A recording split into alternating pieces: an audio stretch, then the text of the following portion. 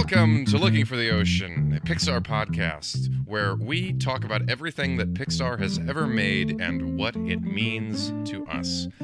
I am Mark Young, and with me as always is Danny Vincent, and with us today for this very special episode is Tessa Widenhofer. Hello. Tessa, how are you doing today? Thank you so much for coming on with us. Yeah, absolutely. Yeah, I'm doing great. Went to Costco today, so killing it. Oh my gosh, another Costco guest. What did you buy at Costco, Tessa? Got croissants, got some milk, rotisserie chicken. What else did I get at Costco? I don't remember, honestly. No worries. Happy Mark. to hear that Costco is such a big part of our lives as people who record on the show. Danny. One of the highlights of my week. I'm so bothered by you, Mark, because you said, "How are you doing?" instead of saying the obvious question, which is, "What's up?" Have you been sitting on that one?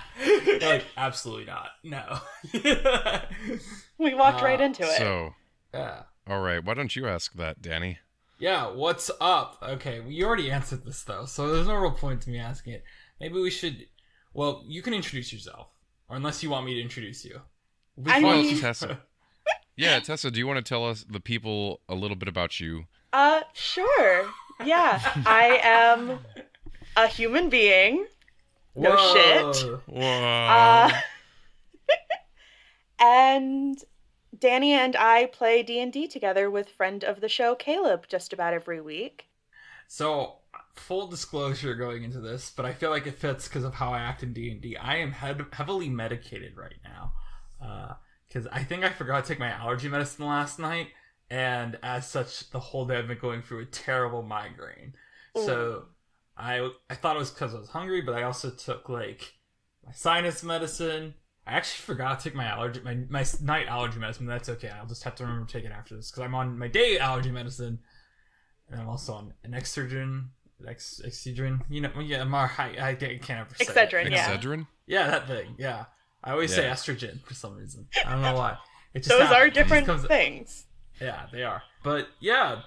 So if I seem a little out of it, that's why. But don't No, worry, I'm you still here to seem fight fine. about Pixar. Punch, punch, kick. Great. I'm glad that we're going to fight. Oh my gosh, it worked. You punched my audio interface off my laptop. All right. Come back, I'm here. Mark. Come back. We miss you. I'm back. All right. So, Tessa, how did you first encounter Pixar?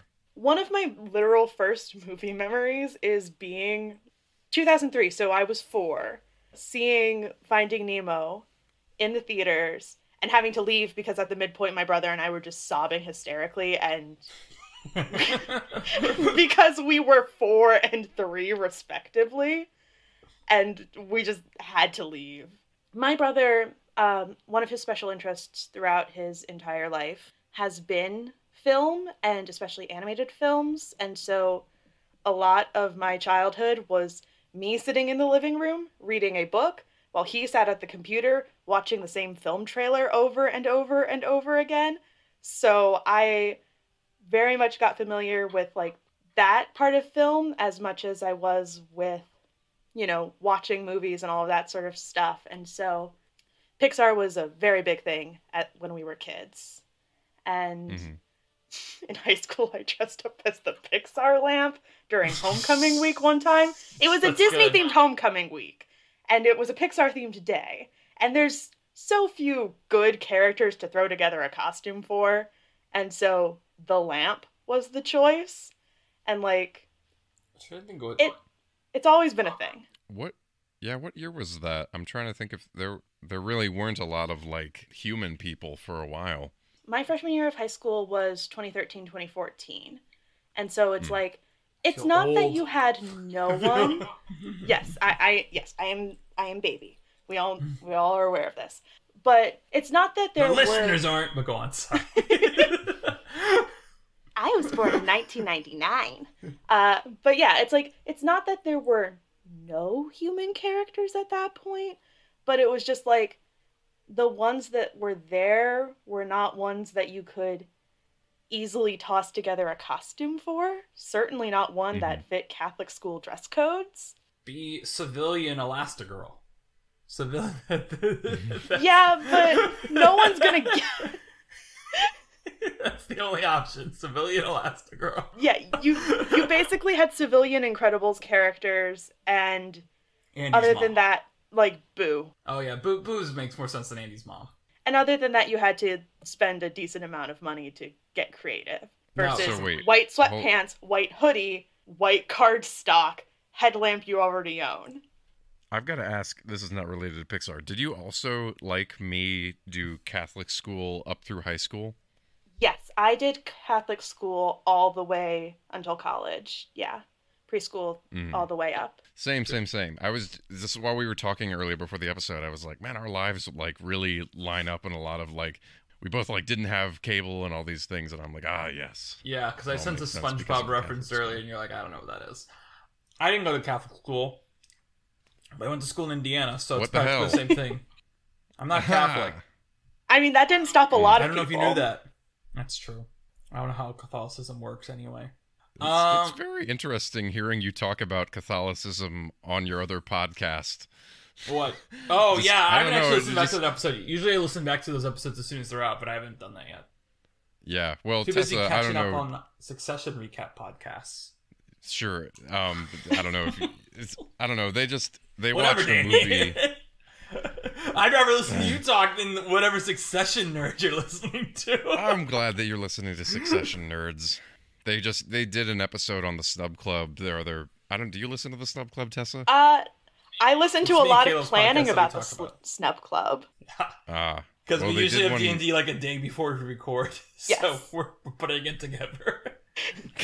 You like work it into the dialogue of your D&D campaign. You have no You idea. know, we should probably at some point tangent to talk about D&D here, because I think it'd be a good conversation to have. That even though I am heavily medicated, I'm still much more sober now than I am normally when we play D&D. Danny has incorporated so many things into our D&D canon that I don't think Caleb ever would have imagined, including but Currently- not limited to Everything Everywhere All at Once. Yeah, I was gonna say Is it- currently my character I've been playing for like a year has been put on sabbatical because they are writing a musical adaptation of Everything Everywhere All at Once, but it's called Nothing Nowhere Never. And the way I always do these bits in the game is that I'll just switch actors' names. So I'll be like, we're looking at Yashel Mio for the lead. I'll just say that in the game. And Kale will be like, okay, I guess that's somebody in this world now. This is true of everyone except for one exception. Iconic actor of Yes. stage and screen, Mandy Patinkin, who is Yeah, Mandy just Patinkin is- actually canon in universe. He works with the Crumpets, which The is Muppets. great. Yeah, the Crumpets are the Muppets, Crumpets. and Mandy Patinkin works with them. It was something where Caleb meant it to be a one-off, because I almost always forget details of our game, but yet Mandy Patinkin being there is one of the few things I remember, so I'm constantly like, maybe we should call up Mandy Patinkin for help, and Caleb's like, no, he was supposed to be a one-off. What's like the world of your campaign? Is it like old fantasy and It's old this is fantasy. just- Yeah, Do you very. know nothing about our campaign? No. That's Oh, well, I started a cult, that's the main thing. No. yes. One of Danny's characters started a cult based off of my character, who was not into it. Yeah. Because we had a sparring match, and she accidentally killed me. know. So she brought me back to life with a potion. I was like, "Oh my god, you saved me!" So I started a cult about her. Yeah, How she brought me back to life. yeah, it's like a very traditional old fantasy type of setting with a lot of Caleb twists to it, so lots of very interesting lore going on. But also, every once in a while, we just do the stupidest shit you could ever imagine. Like, make Mandy Patinkin a character, or fight the director of the Eternals. Wait, did we fight her? I forgot that we No, fought you- her. I know. you I know. I kept verbally bringing fought her her. up. Oh yeah, you're right. You're right. yeah. I ran into her at a party, karaoke party, if I remember right. I'm surprised that Caleb hasn't like killed you somehow. See, I seems like I your started my world own user plot I started my own plot to kill off Reggie at one point, where I started doing this plot where it was like split, but he had it because someone said he was cool and called him Reg. And I was like, oh, the Reg? And I just did my Jeffrey Wright impression the entire time. I was like, hello, my name is the Reg. I think my Jeffrey Wright impression is pretty okay. But then eventually what I did was... It's funny because... I would do this thing that I completely made up for it, where it was like, I'd roll to see if I was the Reg or if I was Reggie in the scene. And then eventually I was like, the Reg is getting tired of this, so he went to get Reggie exercise from his body. And so I retired that character for a bit. And I came back in as Ange, who was a bohemian. It was... Cool. Playing with Danny. I saw Tick Tick Boom. Playing with Danny is truly unlike anything else. You genuinely never know what you're going to get. But we're going to combat. I'm probably going to start falling asleep, though. I'm going to be like, just hit it. Hit the guy. I don't care. God, next. Although recently, didn't I throw weenies on someone recently? You threw churro oil. Yeah, next time you should play like a barbarian or something. I feel like that would suit your play style very well. This is my other sticking point with D&D, because I feel like you have to have such an active personality to be in it. Like, that would be my thing, because I feel like Danny, I'd be worried about, I don't know, this has just been my experience when I'm in a little group of people, because everyone's like, I'm doing this, and I'm doing this, and I'm doing this. Because I feel like the stereotype of D&D players, and this is, of course, not true, like, we all know this, but you're kind of, like, socially shy, nerdy people. But it has been my experience in D&D, and you may have talked about this while my internet was down, that you have to, like, be able to jump in and defend your position, because otherwise you'll get, like, I don't know, you just, like... other people get to run your character's campaign, and you want to run your campaign. So, well, is that like... Maybe we should have like a discourse of this when like Caleb is on, and like maybe we can have Tessa and Caleb on at some point to discourse this. But I feel like I definitely hijack our D&D sessions a lot. Yes. Because I'll just be like, because Caleb will be clearly trying us to go to the store. I'll be like, I want to like start like... Well, I want to check, like, back when we had a call, I was like, I want to, like, go to the library so I can write up, like, a manifesto for my cult. Or like, well, does back he when I not, was like, playing Ange you? would always go to the bar to try to get laid. And, like, I would play that out and be like, roll the dice to see if this charisma works. I think we equally derail the campaign, but in very different directions, which is Danny will go and have a character do his own thing that's like usually pretty comedic, very wacky. My character tends to equally take up time and space and slow things down, but you're like diving into the actual lore. Yeah, no, I treat the game as an excuse to do drama, and like there was one time after a session, everybody left except Caleb and I, and we did an hour-long role-playing scene between two characters, and it was just, like, this intense, dramatic conversation. But going to what you were saying, Mark, I don't think you need to be... The mileage is going to vary table to table, but if you are a person who isn't initially comfortable with, like, being very forthright and being, like, very bold and active... If you're able to communicate that with your table and, you know, acknowledge that that's a skill you're trying to work on, they will provide you with the opportunities. And so I play with other people other than the group with Danny and Caleb, and we are very mindful of, oh, this person's been very quiet, and it's not because of a technical issue. Let's drag them into, like, let's go do a one-on-one scene with that one person, or let's make sure to ask them, hey, so-and-so, how do you feel about it in character? And so different tables are going to have different environments around that sort of thing, but I think that, like any other friendship, the best ones are going to see you as you are, and try to bring out the best in you and try to bring you in rather than exclude you. Or you can play like me and like try to start infighting. I'm sorry. You can use D&D to test friendships and make them stronger that way. My character has threatened to kill Reggie so many times. Everyone was mad when I brought Reggie back like a couple months ago. They're like, "Can you just give him Ange?" I'm like, no, Ange is pursuing their dream that has never once been brought up in this entire game that we just added to their character this week to write them out quickly. We weren't mad. It's just that we all liked Ange. And so it was just like... Ange was a little more grumpy. Ange, like, Reggie gets grumpy, but like in a very stupid way. Ange got grumpy in like a, man, just shut up type of way. Like, leave me alone. I want you to be alone. Like, in more of a, I don't know, more of a realistic way than anything Reggie ever does. But Ange also was capable of having dramatic conversations, which I liked. That's very true. Yeah. It still always depends on my mood when I come in, but also it's really hard because of how Reggie's set up to ever play Reggie as serious.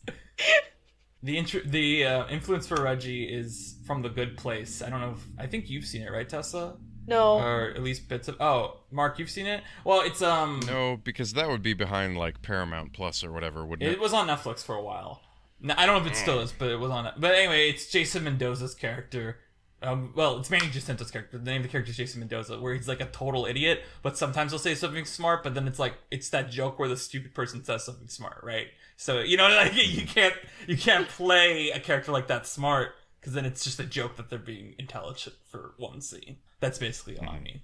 So, before we ask the next question on our thing, I always like asking this, even though it's not on our list. When do you think you left Pixar? Because I think everyone walks away from Pixar for a little bit.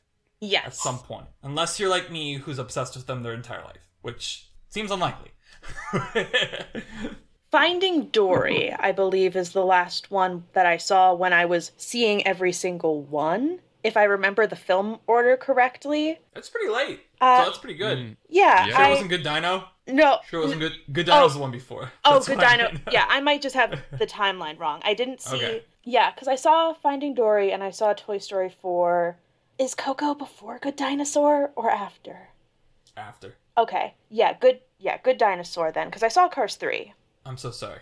No, it was perfectly serviceable. I'm very anti Cars 3. It's one of my big takes. I'm not a fan of Cars 3 at all.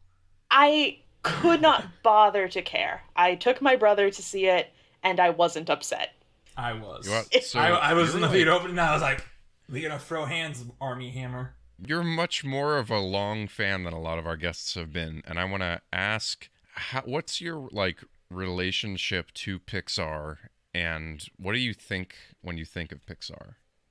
I mean, when I think about Pixar, I definitely think about like the stuff between like Incredibles and Inside Out, the stuff where I was like aware of movies coming out and like remember going to see films and having opinions about films and remember getting excited about trailers. And it's very much something I associate with imagination and like simple, effective storytelling and quality. And I also think about my brother with it because it's something that throughout our childhoods was something we both liked. And so it was a very big thing for us was when we were both excited about the same film coming out. And so now do you still feel that way, even though you kind of like fell off a little bit after Finding Dory? I mean, it's one of those things. I haven't seen any of these newer films. I'm bad at seeing films in general. So that has... Mark is going to fight you for one specific film. I'm bad at seeing films, is the thing. I don't, like, that's not against Pixar as much as it is against, like, I stopped going to see films regularly as I got older and busier and then proceeded to go to college.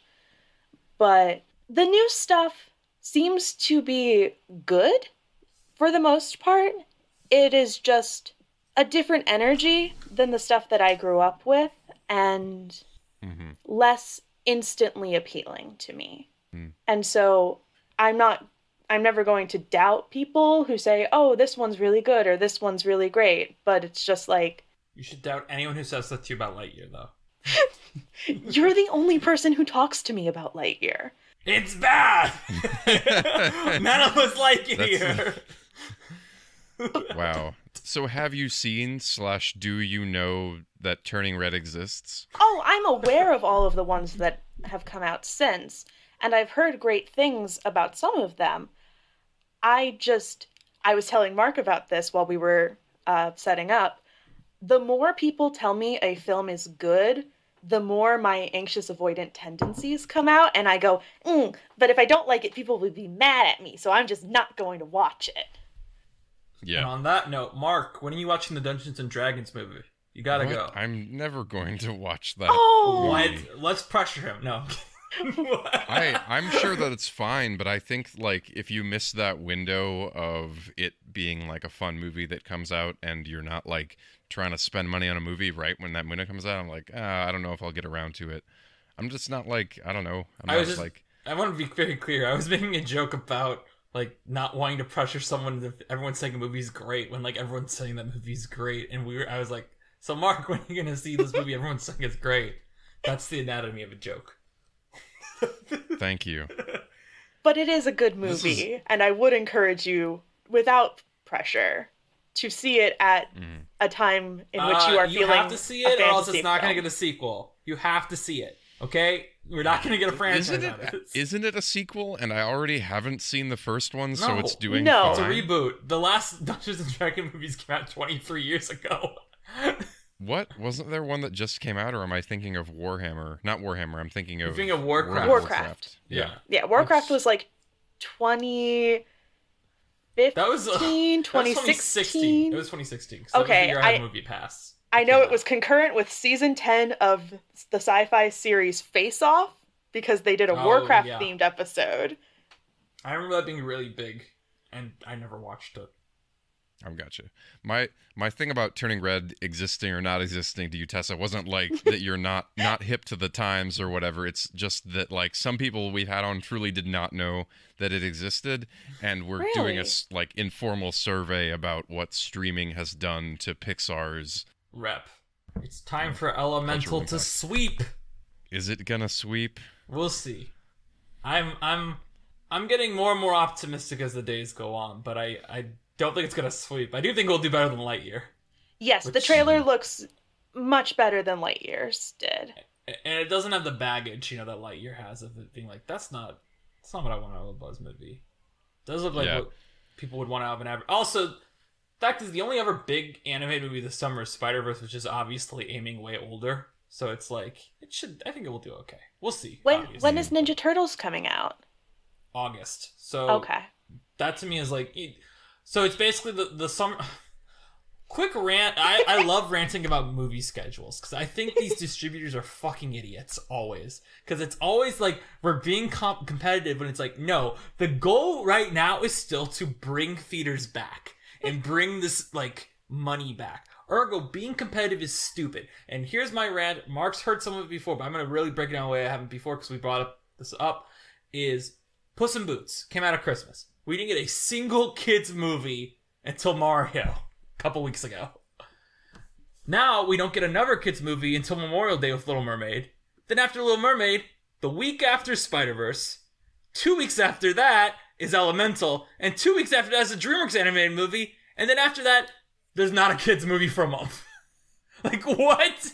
What is the scheduling? Why are these all so packed together? And when there was nothing for so long? It certainly seems counterproductive. But it also sort of makes sense because if you want to market towards kids, marketing and releasing your film right around when kids are no longer in school does make sense. Okay, but then why is July empty? That's my whole thing, is why is July empty of a kids movie? Yeah, that I cannot justify. Except for Barbie, but Barbie's not going to be, it's going to be PG-13, so, yeah. Really? Barbie's going to be PG-13. They're comparing Barbie to The Matrix. I would say things I know about Barbie, but they could be violating a friend's NDA if I say them. But it's definitely PG-13. I'll put it that way. They've seen it. Randomite has seen it. It's definitely PG-13. I feel like that's obvious from the trailer anyway, because the trailer has like the beat off joke. So yeah. Okay. Here's we maybe, I don't know, unless you guys have more thoughts, but and then we can go to Pixar. My like stupid film audience member take is that Barbie should be PG, and I think that the beach off joke, really destroyed my expectations for it, and I hope it does all right. But I'm like, come on, I don't really man. like the beach off joke either. But I do like. I've said this to people before. The thing I like in the Barbie trailer. Have you seen the Barbie trailer, Tessa? Oh, I saw it like twice, and then my mom showed me one line of it like 7 or 8 times in the course of like 24 hours. Is it Ken going like? Because we're boyfriend girlfriend. Yeah. Yeah. My mom kept repeating that line over and over the last time I was at her house. What I was gonna say, the one thing I like about the beach off joke is the reaction shot of Michael Cera. that made me laugh, but everything else in that I was like, eh. But cutting to Michael Cera just looking confused always will get me to giggle. The thing especially that beefed me on it was beached you on it. Beached you on it. Sorry, go on. No, none of that makes sense. It's just, okay, so I'm like getting over COVID, so I have time and I'm trapped in my house, and I was watching 30 Rock compilations, and there's a line that they do where Jack Donaghy is talking about his like rival Jack, and he has that line where he says, it's gonna be Battle of the Jacks, a jack off, and then it ends. And it's not like the Barbie joke, which is like you say it enough times and then you get what they're saying, but it doesn't make any sense. Like, why would they say that in the first place? And I'm so annoyed. I don't have an issue with that. I feel like as adults, obviously, we're gonna be like, why are they making that beat off joke? But if we are looking at them as Barbie toys, having a beach off makes sense to me. It just doesn't have the pun, obviously, to it. I trust Greta Gerwig. That's an intriguing point. I trust her. She makes good movies. I don't have an opinion, but it seems. Did you not see the new Little Women? I thought you. I just kind of assume everyone's seen the new Little Women. Okay, so this is a thing about me. I cannot explain this. I love so much classical, like girly classical literature. I hate Little Women because it was forced on me by my mother. And so I have never seen any of the film versions, even though I'm like, in theory, the person who would love it the most, just because I just associate it with being forced to read a book I didn't want to read when I wanted to be reading different books because I was that kid. Yeah. So no, I haven't seen Little Women. To make a Succession reference, because I like making Succession references on this podcast, it's your loony cake. And Mark will know what that means, and I don't need to explain it because it's accurate. That's like a mid-deep Succession cut, I think, but I accept it. Oh, should we talk about? Can I say one? Can I say one Succession related things? I've never bring up seen Succession later in this episode, just so you know. But go on, sorry.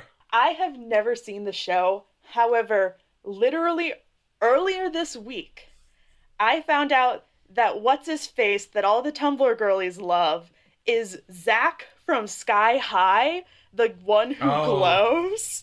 Yeah. And yeah. I don't know what to do with this information.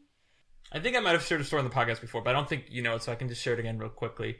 Is my job has this really annoying thing when we show stuff for the kids, my boss kind of unilaterally decides, and it's usually like either the most kiddie movie they've already seen, and they get annoyed that they're watching a movie they've already seen, or it's something that she liked when she was a kid, so she remembers it being appropriate when it's not. When she freaked out at me once for wanting to show Space Jam 2 because LeBron says in the trailer Matrix Cell. To be clear to the listeners and to everyone here in this chat, in this recording studio that we're definitely all in at the same time, I was not excited for Space Jam 2, but I was excited to show the kids a movie that had just come out in theaters, like at work, because it was on HBO Max at the time. Anyway, the one time I was able to bring up a movie and actually show it happened at Christmas this last year, and it was Sky High. So when he showed up in Sky High, I was like, oh yeah, there he is. The guy, Greg from Succession, he's here. So, but yeah, that's all. That's what, because Sky High had not been in my mind for a while, and like a couple months ago, it finally popped back in. Oh, I'm always thinking about Sky High. Okay. All right. Should we talk about another kind of Sky High? Yeah, we'll go up. Excellent All right. transition. Up! A groundbreaking movie! Oh, God. This is I believe this is the first Pixar movie to debut at Cannes. More importantly, Which con? What? the 62nd Cannes Film Festival. This was at Cannes. Oh, con. Cannes. Okay. Oh, no, okay. Yeah. Not like Okay, San great. Diego. Oh, okay. I get it now. I was like, what? What are you talking about? Yeah. Yeah, it's premiered at Cannes. Topical because Elemental's going to premiere at Cannes. But anyway, not really what's important about this movie. A couple other big groundbreakers. This is the first Pixar movie that released in 3D. I'm going to talk about that at some point, even though I didn't ever see this movie in 3D. Probably the most actual groundbreaking thing of this is, WALL-E. We talked about this with WALL-E, that WALL-E was such an influential movie that it, combined with The Dark Knight getting prevalent Oscar snubs, led the Oscars to lead to its 10 lineup of Best Picture noms, which meant Up got to reap the awards of WALL-E's snub and become the first Pixar movie nominated for Best Picture. Yeah, it was nominated for Best Picture. Of course, other nominations. Famously, the score of this movie, we usually save the score to the end. We will probably talk about the score a lot beforehand with this one, because it's the first Pixar movie to win an Oscar for the score, but also it's kind of one of the more, I think it is, and the argument could be made, this is like the most iconic score of the 21st century so far, I feel like. The argument can be made. I'm not saying I agree with it, but I think it's between this and Lord of the Rings for like the most iconic score. Married Life is easily one of the most recognized themes of the 21st century. Which is saying a lot for a movie that is an individual film, if you get what I mean. It's not like a franchise. It's not like, it's not like the Avengers where we hear it every couple of years. But anyway. But yeah, Up made a shit ton of money, as always with these Pixar movies. It'll take us a bit to get to one that doesn't make money. Again, this got a lot of awards attention. I feel like this is in a way probably, I don't know if it's Pixar's most awarded movie, but it feels like it. I feel like this is the end of the trilogy of the unofficial trilogy we've been referring to, where we had 3 incredibly original Pixar movies come out in a row, where it was like, the argument at the time was like, oh, surely this won't do well with the main audience. This is an old guy as the main character. And this is like the final one that before they go to sequel land. But yeah, this is it go Ratatouille, WALL-E, Up? Yeah. Is what you're saying? Yeah, because we've been kind of referring to it as this unofficial series in a way. Because Jay, our guest for Ratatouille, Jay, kind of pinned it that way. It's like, you can see these next 3 kind of become more mainstream as they go on, but they all still fit in that mold of like, this is a weird thing to pitch. In a way that even The Incredibles and Nemo aren't. Yeah. I don't remember. Well, I always think about something that someone said one time, and I wish I could remember who, but I'm just sharing it with Tessa now because it's an interesting thing to think about, and maybe people haven't listened to those episodes, but it's like, at some point, Pixar switched from being like, the brand is Pixar, and you go to see the movie because of Pixar no matter what, and then it started focusing more on characters, and that's why we have sequels.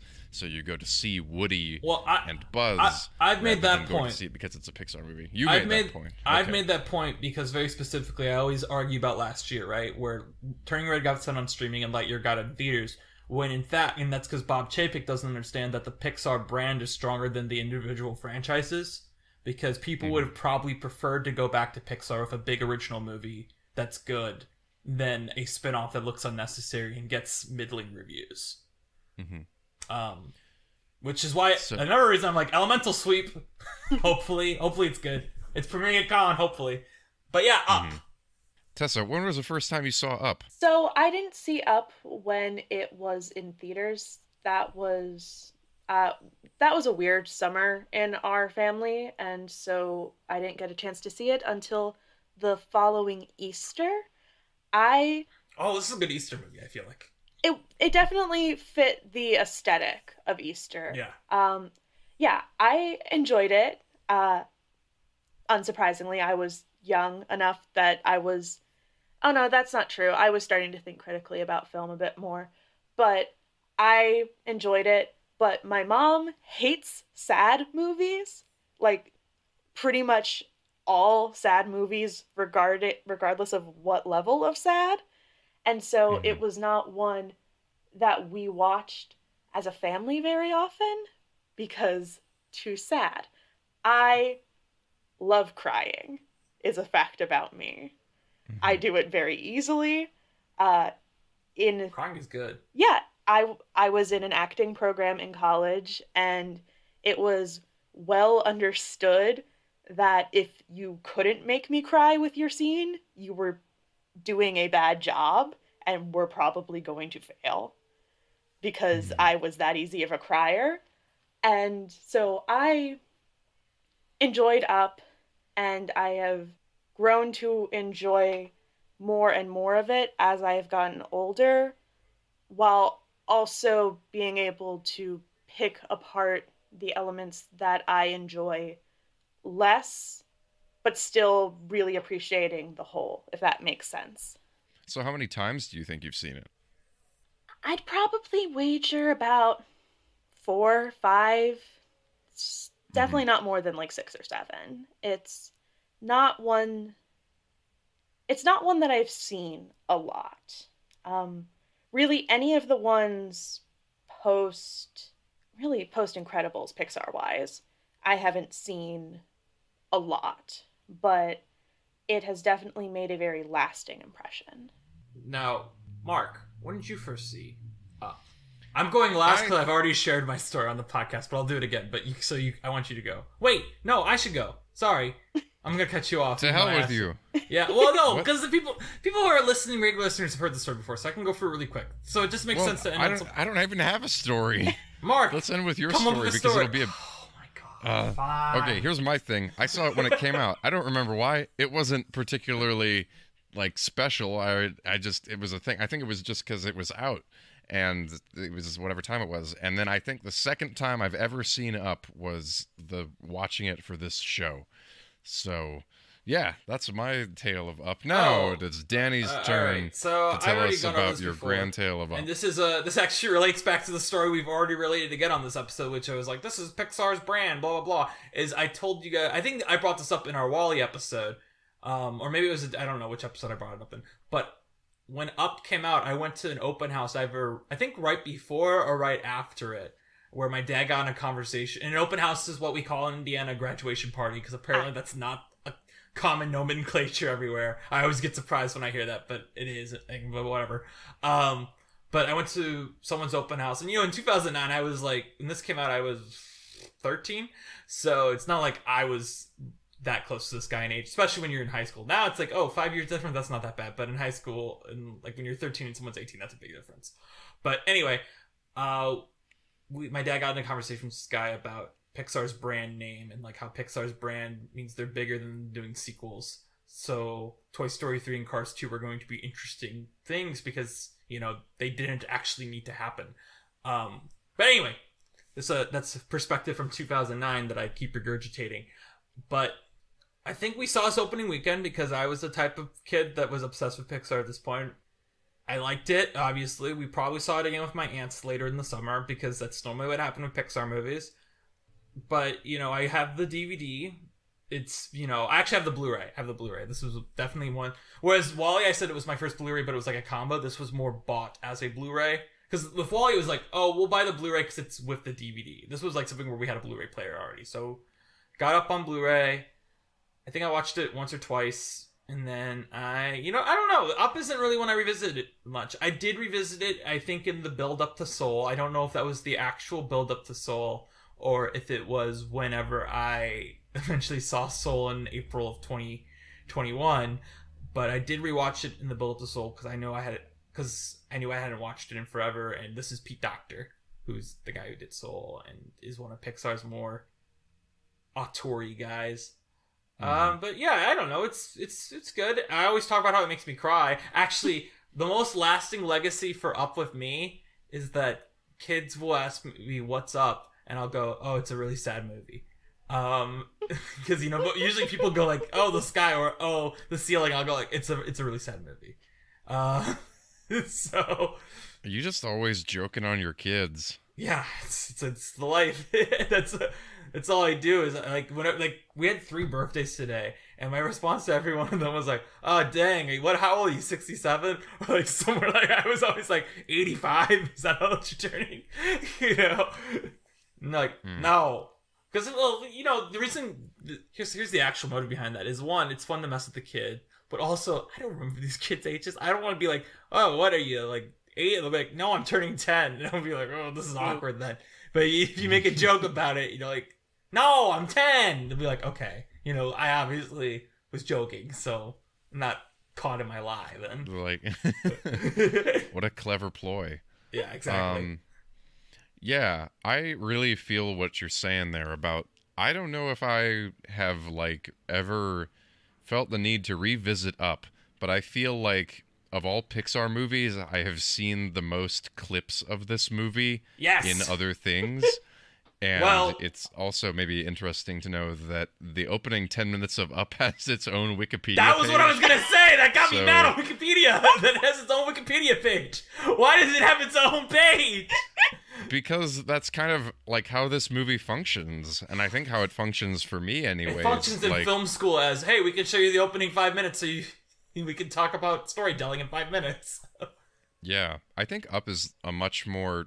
Again, for me, and I feel like I am going to be middle of the road Up person here. I'm not going to be super pro Up. I'm not going to be super anti Up. I think Up is very interesting to talk about, and I don't super love watching it. I just, like, all the parts strung together don't do so much for me, but I think it's really neat to look at for, like, montages in the opening, and I think also its sense of scale is really exciting, and I also think it makes some really big swings with, like, I don't know, maybe it's kind of a cliche actually is Carl talking to the house as though it's Ellie, but I have thoughts, but we'll go for our general thoughts now. My thing on Up is the definition of, like, how people talk about, like, the mid-tier, like, I remember when Luca came out, people were calling Pixar Luca mid-tier. And I was like, well, I give Luca, at the time when Luca first came out, I gave it a 4.5 out of 5. And I put it in my Pixar ranking, and it came right in at 13 out of 26. So it's like, I guess technically it's mid-tier, but, like, that's a 9 out of 10 mid-tier. Up to me is the definition of, since it's a Pixar movie, it's very disappointing. If this was, like, a DreamWorks movie, it'd be like, everyone would be like, oh yeah, top 5 DreamWorks, Which I feel like is saying a lot about Up in a negative sense. But it's a 4 out of 5 to me. But as someone who comes on this podcast, it's like 5 out of 5 to Ratatouille, 5 out of 5 to WALL-E, 5 out of 5 to Incredibles, 5 out of 5 to Finding Nemo. The come to movie, it's like 4 out of 5. It's like it's good. This might be controversial. I don't cry anymore at the opening. It just doesn't get me anymore. I cry at other parts in this movie, but the opening it never gets me anymore. I'm like, oh yeah, it's well constructed. I've probably been taught it too much in film school for it to be effective. That might do it. Yeah, but I think stuff later on in the movie, the ending of the movie always makes me like well up. Like the last minute of this movie is to me, the last minute of this movie is what kicks it up from the 3.5 to the 4. I just think it's such a it's one of those things where it's like, you talk about how Pixar like has these perfectly structured stories where you could tell they tested the shit out of them. And it's like, how can we end this in the most effective way? And there's a way to look at that cynically, but then there's a way to look at it like Up, where it's like, oh, but like this is the perfect ending for the story. So like, why would you not want to go with this perfect ending that's presented to you as a writer? Yeah. Could you remind the listeners what the ending of Up is? Yeah. So the ending of Up is the best scene of Up, which is the whole story of Up has been like solved basically, and we're waiting at Russell's getting the badge pinned on him, and obviously Russell, and I'll get into this a lot because I'm getting chills talking about it. Now as an adult, the stuff that hits me most of this movie is Russell talking about his dad and Carl's reaction to that. That hits me more than literally anything of Ellie, honestly. Maybe when I'm older, the Ellie stuff will hit me again, but I'm much more interested in how a man who always wanted to have children interacts with a kid whose dad doesn't want him. That's like what this movie is actually about and is good about when it's choosing to be about that. I wish it was always about that, basically. But anyway, the ending of the movie is Russell is waiting to get like the badge pinned on him, and he's looking around for his dad. His dad isn't there. Carl walks up.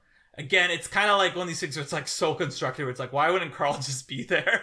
Because it's clear Russell just came off the blimp, but I don't really care. And he's like, all right, Carl's gonna give him the badge, but he gives him the bottle cap that Ellie gave him at the very beginning of the movie. And it's like, this is the Ellie badge. It means you went above and beyond the call of duty and you're a real adventurer. And then they hug. And I'm just like, oh. And then he takes him out for ice cream at the place his dad used to always take him. And they play counting the cards. And then, of course, camera pans up to the sky, pans down. We see the house is still sitting on Paradise Falls as we fade out. Perfect ending. No notes. Obviously, like, the only like, once you do it, it's like, okay, yeah, this is the only way you can end this. Like, there's no way to end this movie better than this. That was one of the 4 different scenes in this film that made me cry when I watched it for this. Can I guess that one other one has a Wikipedia page for itself? Yes, of course. Look, here's the thing about the first 10 minutes of Up. We could totally sit here and talk about everything that is wonderful and beautiful and special about those first 10 minutes of Up.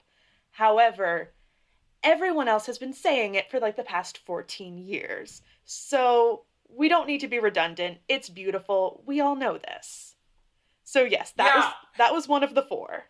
It's one of those things where it's just like, to me, it's not only so, to me now, it doesn't affect me emotionally. So for me, personally, it doesn't affect me. But moreover, it's just so, like, there's a lot of very interesting stuff in this movie, good and bad, that to talk, I mean, we will still, I'm not gonna be like, alright, so moving on from the opening sequence, I'm sure we will still talk a little bit about it, but I think there's a lot more here that people just look over. And I do think, in a way, the discourse around this movie did kind of become, like, in 2015 or 2016, be like, Up is a little overrated. You know, it's got those first 10 minutes, and the rest of the movie is kind of whatever. Kind of like the WALL-E thing we talked about, where, like, there's a big contingency of people who are like, WALL-E sucks once they get off Earth. I think there's a decent contingency of people that's like, Up is okay once it's not about, after those first 10 minutes, which obviously are the best 10 minutes Pixar's ever made, blah, blah, blah, blah, which I don't agree with either. I don't think those first 10 minutes are the best thing. I think there's a better argument for the beginning of WALL-E being the best thing ever made than the first 10 minutes of Up. But anyway. Yeah. And people may not remember, because I didn't, that is not actually how Up begins. It does begins, not. Yeah. I actually always remember. I messaged you. I was like, what's going on? How could you forget old-timey news announcer? Yeah, I was going to say, Adventure actually, is out there. I think that is one of the things I always reference in this movie the most, which is to do a little Zemeckis thing very quickly and then come back to Up in a way that is very relevant to what we're about to talk about. Is, you know, I don't know, Tess, if you're aware of this, but I just watched every single, I think you are aware of this. I just watched you mentioned every this single, before D&D. Yeah, I just watched every single movie. Never done this before by a director, but the Music Box had a retrospective of it, and so I was like, I'll watch the ones that are not showing at home. I never done this before. I watched every single movie Robert Zemeckis had ever made over the span of like 8 days. Which is crazy, because he's made like 22, 23 movies. And one recurring bit he always goes back to, which will be, it's something that's actually in this movie, where it's like, I'm trying to do a very specific one. I think in like one of the Back to the Futures, he's like, I told her to get out of there. And it cuts to him going, get out of there. And like, this is the type of joke that will always make me laugh. I don't know why. It's just 100% my sense of humor. And to me, in this movie, when Muntz does that, I just always think it's the funniest shit ever. Where like the newsreel announces, Muntz, it's not exactly this, but it's like, Muntz vowed to return, never to return till he found the bird. I vow never to return till I find the bird. It always makes me laugh. And that has been something that has stuck with me from this movie since 2009, that I will always reference this movie as where that joke comes from. Even though, as I just said, I just watched so many Zemeckis movies where this is like one of his go-to jokes. Like, it's in I think all 3 Back to the Futures at one point. Like, Doc will say something, and then it will cut to Doc saying it. You know, but anyway, that's all. It's like, that to me is like, Mark, you're like, you don't remember this. I was like, I definitely do, because the newsreel joke is one of the main jokes in this movie I always think about, as I like that joke. Sorry, Mark. Well, no, you're right. I feel like this is one of the things where I think we'll disagree, is about, like, the humor of Up. Oh, I don't think we're going to disagree. I don't think we're going to disagree, but go on. Well, I don't want to go on about... I wanted to ask Tessa, before we get too far into, like, the minutia of Up, do you also have, like, a general impression of Up, or just coming back to it for this watch, did you have any, like, overall thoughts? So, something that everybody should know about me is that 2 of the things, and if you're going to make a narrative that is perfectly designed for me, the 2 things that are most likely to get me intrigued are examinations of grief and found family. And so, in terms of, like, the thematic elements, and then also the aesthetic elements of, like, the Victorian house and all of that sort of stuff, Up is kind of, like, designed to cater specifically to me. And so there's a lot of it that really resonates with a lot of things that I had already liked as a kid. It definitely formed some of those opinions and interests in those themes. And so I would say that at least 65% of Up is one of my favorite movies of all time. I do find some of the humor just... it gets goofy in ways that I find incongruous with the rest of the film and what they're trying to present. Especially with some of the dog stuff and some of the old man stuff. It's like, when it'll appear, it's just like, we're in the middle of something, though. And so... that's an issue with I don't want to be like, because I think it's a bigger problem here than with a lot of the other movies we've seen. But that is like a recurring issue with these animated movies. It's like, you can tell they're a little worried that the audience is going to be, where's the jokes, you know? Oh yeah, because we talked about that at the end of WALL-E. At the end of WALL-E, it kind of becomes that at one point, and it's like, ugh, you were doing so well, movie. Yeah. But I think this is a much bigger offender of that also. Oh yeah, and any animated film that tries to tackle anything serious, you'll see this to varying degrees. I mean, I always think about Hunchback of Notre Dame because it's probably the most egregious. But yeah, whenever you're marketing something that is family oriented, there is that push and pull. But it's like, I think the film in general has a sense of humor, and it's more of a dry, witty, dialogue-based sense of humor, and then sometimes it'll go into this very goofy visual gag-based humor that's just like, this doesn't feel like what we were doing for most of the movie. But other than that, it's one of, like, it's not one of my perfect films. I think that there are films that are perfect for everyone, but it's not one of those, but it is very, very high up for me. To defend a joke I feel like everyone else here is going to hate. I know which joke it is. Yeah. Maybe I don't. I don't know. Actually, there are a few, so I don't actually know what you're talking about. It's the Family Guy cutaway to Russell falling off the house. Oh, I actually think that's a good I joke. think that's hysterical. I like it's like okay, good, because that's like because I feel like there's a lot of jokes like that in here where it's like we're throwing in a joke, but that one always cracks me up because it's got the combination of, hey, I can see your house from here, and then dropping him. That's just this incredible like joke of how Carl imagines Russell to be an idiot, and then the drop, which is like, and then what's also great about that is that later on in the movie, when Russell does start falling out of the house, we actually have like the visual. I mean, obviously he's falling out of the house. We don't need to like be like, oh, he's falling out of the house, you know? But there's so much more depth to the shot where he is actually like dangling off the house in the climax, where it's like, oh shit, this is scary. Mm-hmm. We got to talk about the climax at some point, but we don't need to start at the end. Yeah. We don't need. Yeah. I mean, this is like my least favorite kind of film criticism, but I am compelled, and it does seem like something like that is a much more thought out joke than a lot of the other jokes in the movie, which seem kind of like non-specific or underwritten or I do think some of the dog stuff is kind of funny, but a lot of it is like America but South, or like most of the things that Doug says aren't as like they just don't hit as much as the one he has the one line where it's like, I would be happy if you stop, and I feel like I don't know, just the way that like hits me, it's very like they deliver the joke and then move on, and then a lot of the things that Doug says are just kind of like, I think that's a silly dog, but he's not like, you know. I think America but South is weirdly like one of those very, you know, you come back to these older movies and you see these things that have influenced you in ways you didn't expect.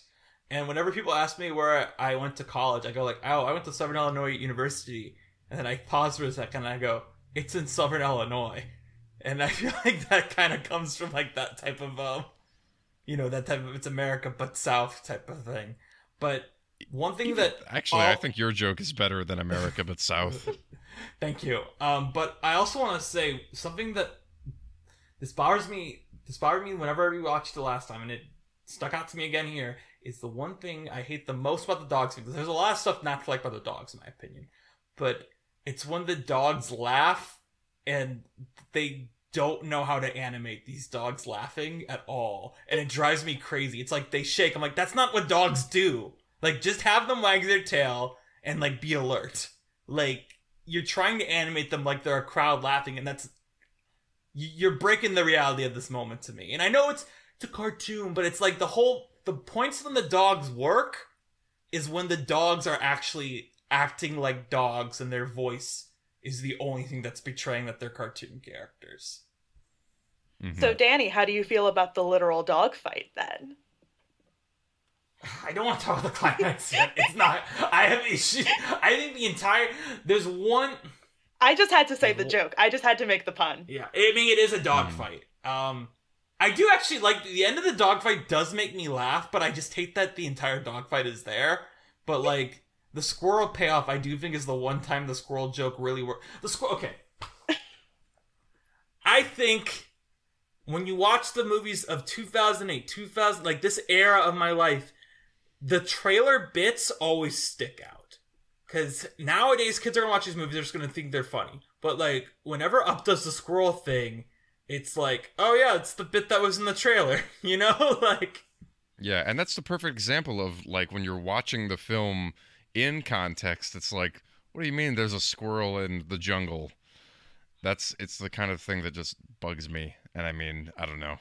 Especially when, like, I think he first says it when they're, like, in that very sparse era. He's not even, like, if there's, like, a flying squirrel in the jungle, sure, I'll buy it. You know, like, you don't need to explain the joke for me, but it's, like, they're literally in the middle of nowhere where there's nothing. Sorry, like, Tessa's giving me that look where it's like, these guys are cinema-sinning this.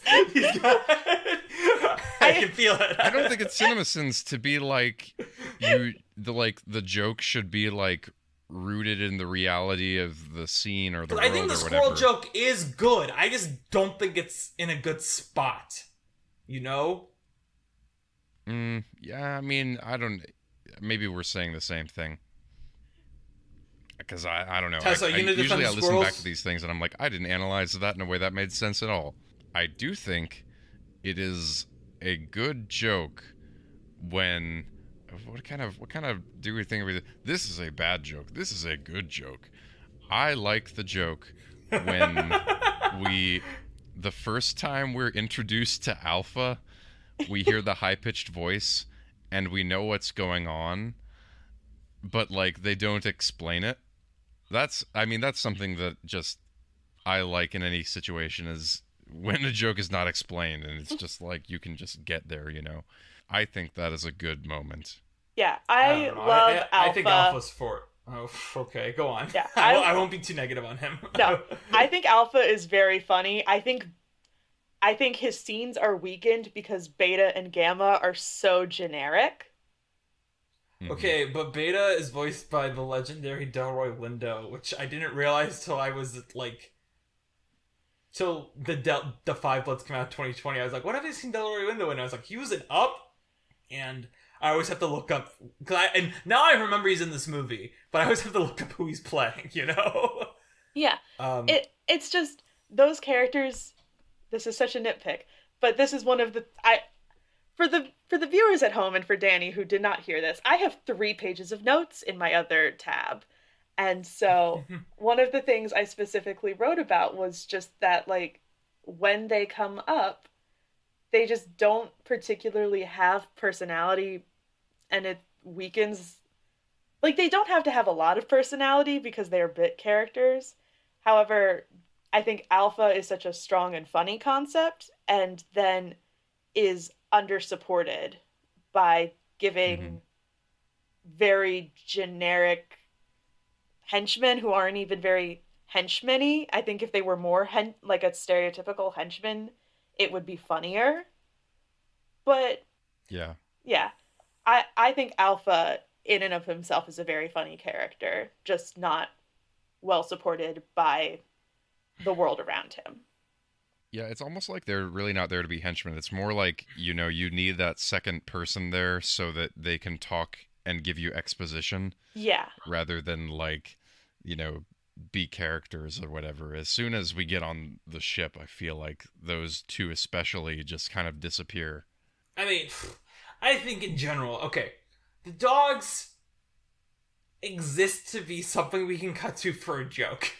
That is why the dogs are here at all, I feel like.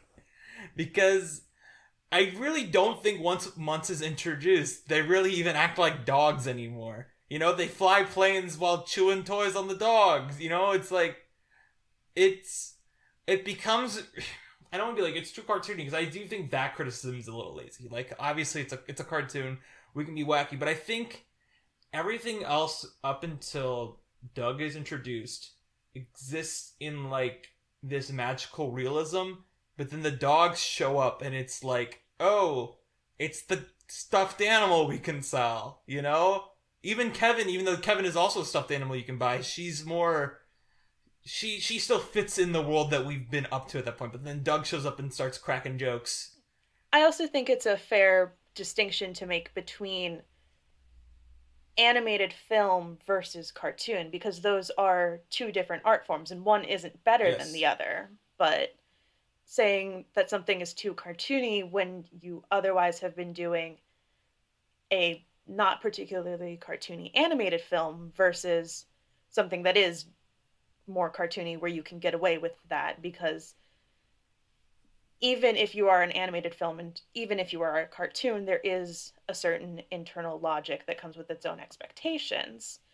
And acknowledging, I think it's a fair thing to say that certain parts of it are working under different rules and a different internal logic than the world we were initially presented with. If that makes sense? No, it does. Yeah, it does. Yeah, definitely. I do want to eventually get back to Doug himself, because I feel like we're talking more about the dogs in general.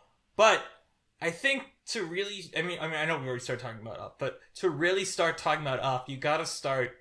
Yeah, you think I'm gonna say the opening sequence? Nope. We have to talk about Carl, and I think Carl is, in a way, one of the most fascinating characters Pixar's ever made, and I know that's like, I'm like, this movie's just okay, you know, 4 out of 5, you know, just okay on the Pixar scale, but like, Carl is so fascinating to me as a protagonist, because I remember when this came out, Pete Docter said in some interview, like, this is a coming of old age story, but I don't really think it's that either, because a coming of old age story to me would imply it's a story about a man learning to retire, or a man learning to, like, accept his place in the world. I think this is a movie about, you said it already, and I think it's incredibly obvious, this is a movie about grief.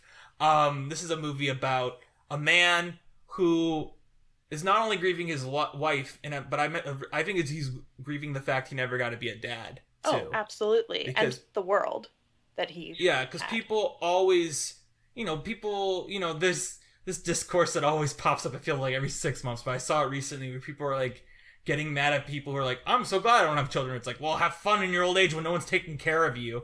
And that's this whole cultural thing that I don't really even want to touch. But I think it's an informative way to look at this, because I do think Carl is probably the type of person who, before he couldn't have kids, probably had that attitude of like, well, good luck having someone take care of you. And now he's old, his wife is gone, and there is no one for him. And he is mad that his life has gone by. And not only does he not have Ellie anymore, he was never able to give Ellie the closure that he wanted to give her. So he's not only grieving Ellie, but it's like Russell comes around long. He's like, he's forgotten that he even wanted a kid. I said that earlier. To me, the most emotional aspect of this movie is the Russell and Carl relationship, when it actually slows down and let Russell actually be the character he is, rather than the comic relief he is for a lot of it. So I think he is very compelling. And I think, obviously, Carl is such a fascinating character in how he... One thing I love about the climax, the thing I would say I love most about the climax, is I think the movie does this really brilliant thing with Carl's design, where over the course of the film, when he's in Paradise Falls, you can tell he's getting a bit of a sunburn and his stubble's starting to grow out. That by the end, he looks so much younger because of that. And not only how... He's also animated to move younger, too, but he just looks more like an adventurer. He looks kind of like... I was thinking, because, you know, there's a trailer for New Indiana Jones out right now. Like, he does give that, like, older Harrison Ford vibe at the end, which he doesn't when they first get to Paradise Falls. And I think that's a conscious part of, like, both the design of how he progresses throughout the movie, but also after he has his epiphany, that he's able to move that way and become the hero that he's always wanted to be, even though he's not even thinking about being a hero anymore. He's thinking about, you know, he's just become... He's become the father he always wanted to be, that he forgot he wanted to be. Which I think is all, even though I'm saying it out loud, and I'm sure it's something Pete Docter discussed, I think that is still all in the subtext of this film. It's not like, it's like, thanks for the adventure, go have a kid, you know? That's not what Ellie wrote in there. But it is in the text there, I feel like. Absolutely, yeah. And I think one of the interesting things about Carl and his grief, and I think it's so true of when we're grieving a loved one, is that he becomes obsessed with the idea of preserving the memory of Ellie and what Ellie would want him to do, that in the process he forsakes is such a dramatic word, but he ignores the things that Ellie would have probably actually wanted him to be focusing on, because they wanted to have kids. They couldn't have kids. This kid just falls into his life, and he is so dismissive of Russell. And one thing I noticed on this watch around, and the wires had never corrected it, like the wires had just never crossed in my head, Ellie loved birds. Like, there's pictures of her in the book with birds. She worked with the birds at the zoo. And so protecting Kevin would have presumably been something she would have been invested in. And I think there's a lot about how we focus on and glorify the past in his arc, especially with how he gets foiled by Munns. Foil as in narrative foil, not foil as in bested. And this is a totally different point, but it's one that I wanted to say, is I think there's definitely something interesting with Danny, you mentioned the guilt that he's feeling, and with the time period that they're from and that they grew up in. I think it's very interesting that they're, oh gosh, this is such a random thing to bring up, that they're a dual income household. And I wonder how that, it probably doesn't, I don't think anyone ever thought about this, or maybe they did, they're smart, but the idea of that additional guilt of not even being able to be that breadwinner, and even with her also working, not being able to ever have the money to get there. And I just love stories about grief. It took me a while to get there, because I thought you were, sorry, I was like, well, they're a dual income household, but they're both probably like, maybe Ellie's getting paid more because she seems to be like working there as not only as a tour guide, but as like maybe like a researcher too at that zoo. But Carl's it seems just like selling they balloons. like hired Carl as a favor to Ellie. Yeah. Oh yeah. But I think that I made the connection last time I watched it, which is still valid. I didn't make the bird connection. That's actually something I never thought about this movie, which is crazy. But I always look at how Ellie and Carl treat the kids they interact with throughout that entire sequence, the opening sequence, because I think it's very informative then, of course, in how you see he treats Russell. Because, and it also is very informative, like, of course they'd be good parents if they could, because you see them interact with kids at their job on the regular to, like, the end of that montage. Like, you wouldn't be a balloon salesman for your entire life if you didn't like kids. But that's all very compelling, Tessa, the way you broke that down. And it's helpful to me because I have watched this, I think, both times and been kind of confused about why Carl goes from being this guy that seems pretty okay with things and turns into this very grumpy old man. But it's all there. Yeah. I guess it's like, it's an interesting movie where I think it functions by leaving a lot of things out. And I think some of the things, it's a movie that plays with, what questions it puts in your mind and then what questions it smartly avoids. I think it is successful sometimes and less successful other times. But anyway, that's just, it's interesting that you mentioned there's all that there. Yeah. I think the thing about Carl is, like, he is very complicated. And is what you just said, where a lot of stuff is, he's a quiet character. He's a lot, like, he will lash out, but, like, it's interesting. I really don't know how to put this, but I just find it fascinating in a lot of ways that this is the type of movie where okay, when this movie came out, we talked about this before with Ratatouille and Wally. It's like, a rat can cook. How is that going to sell to kids? Robot doesn't talk. How's that going to sell to kids? And here it's like, an old man is your protagonist. How's that going to sell to kids? I think it's interesting to look at that and then see that this movie opens with him basically, like, assaulting someone and, like, giving him head trauma and, like, getting arrested for it. And everything that happens in that sequence is like, yeah, like, this all plays out the way it probably should. But, of course, that opening sequence pulls so much weight in giving us sympathy to him. But also, it's like, he is the type of guy that, like, when he hits that guy, everyone on the street stops and stares at him. It's like, oh my god, what's this old man doing? And I don't know, like, I think it's a very empathetic look at old people, for one thing. But I also just think it's, I don't know. I don't really know what point I'm trying to make here. Yeah, I think... Yeah.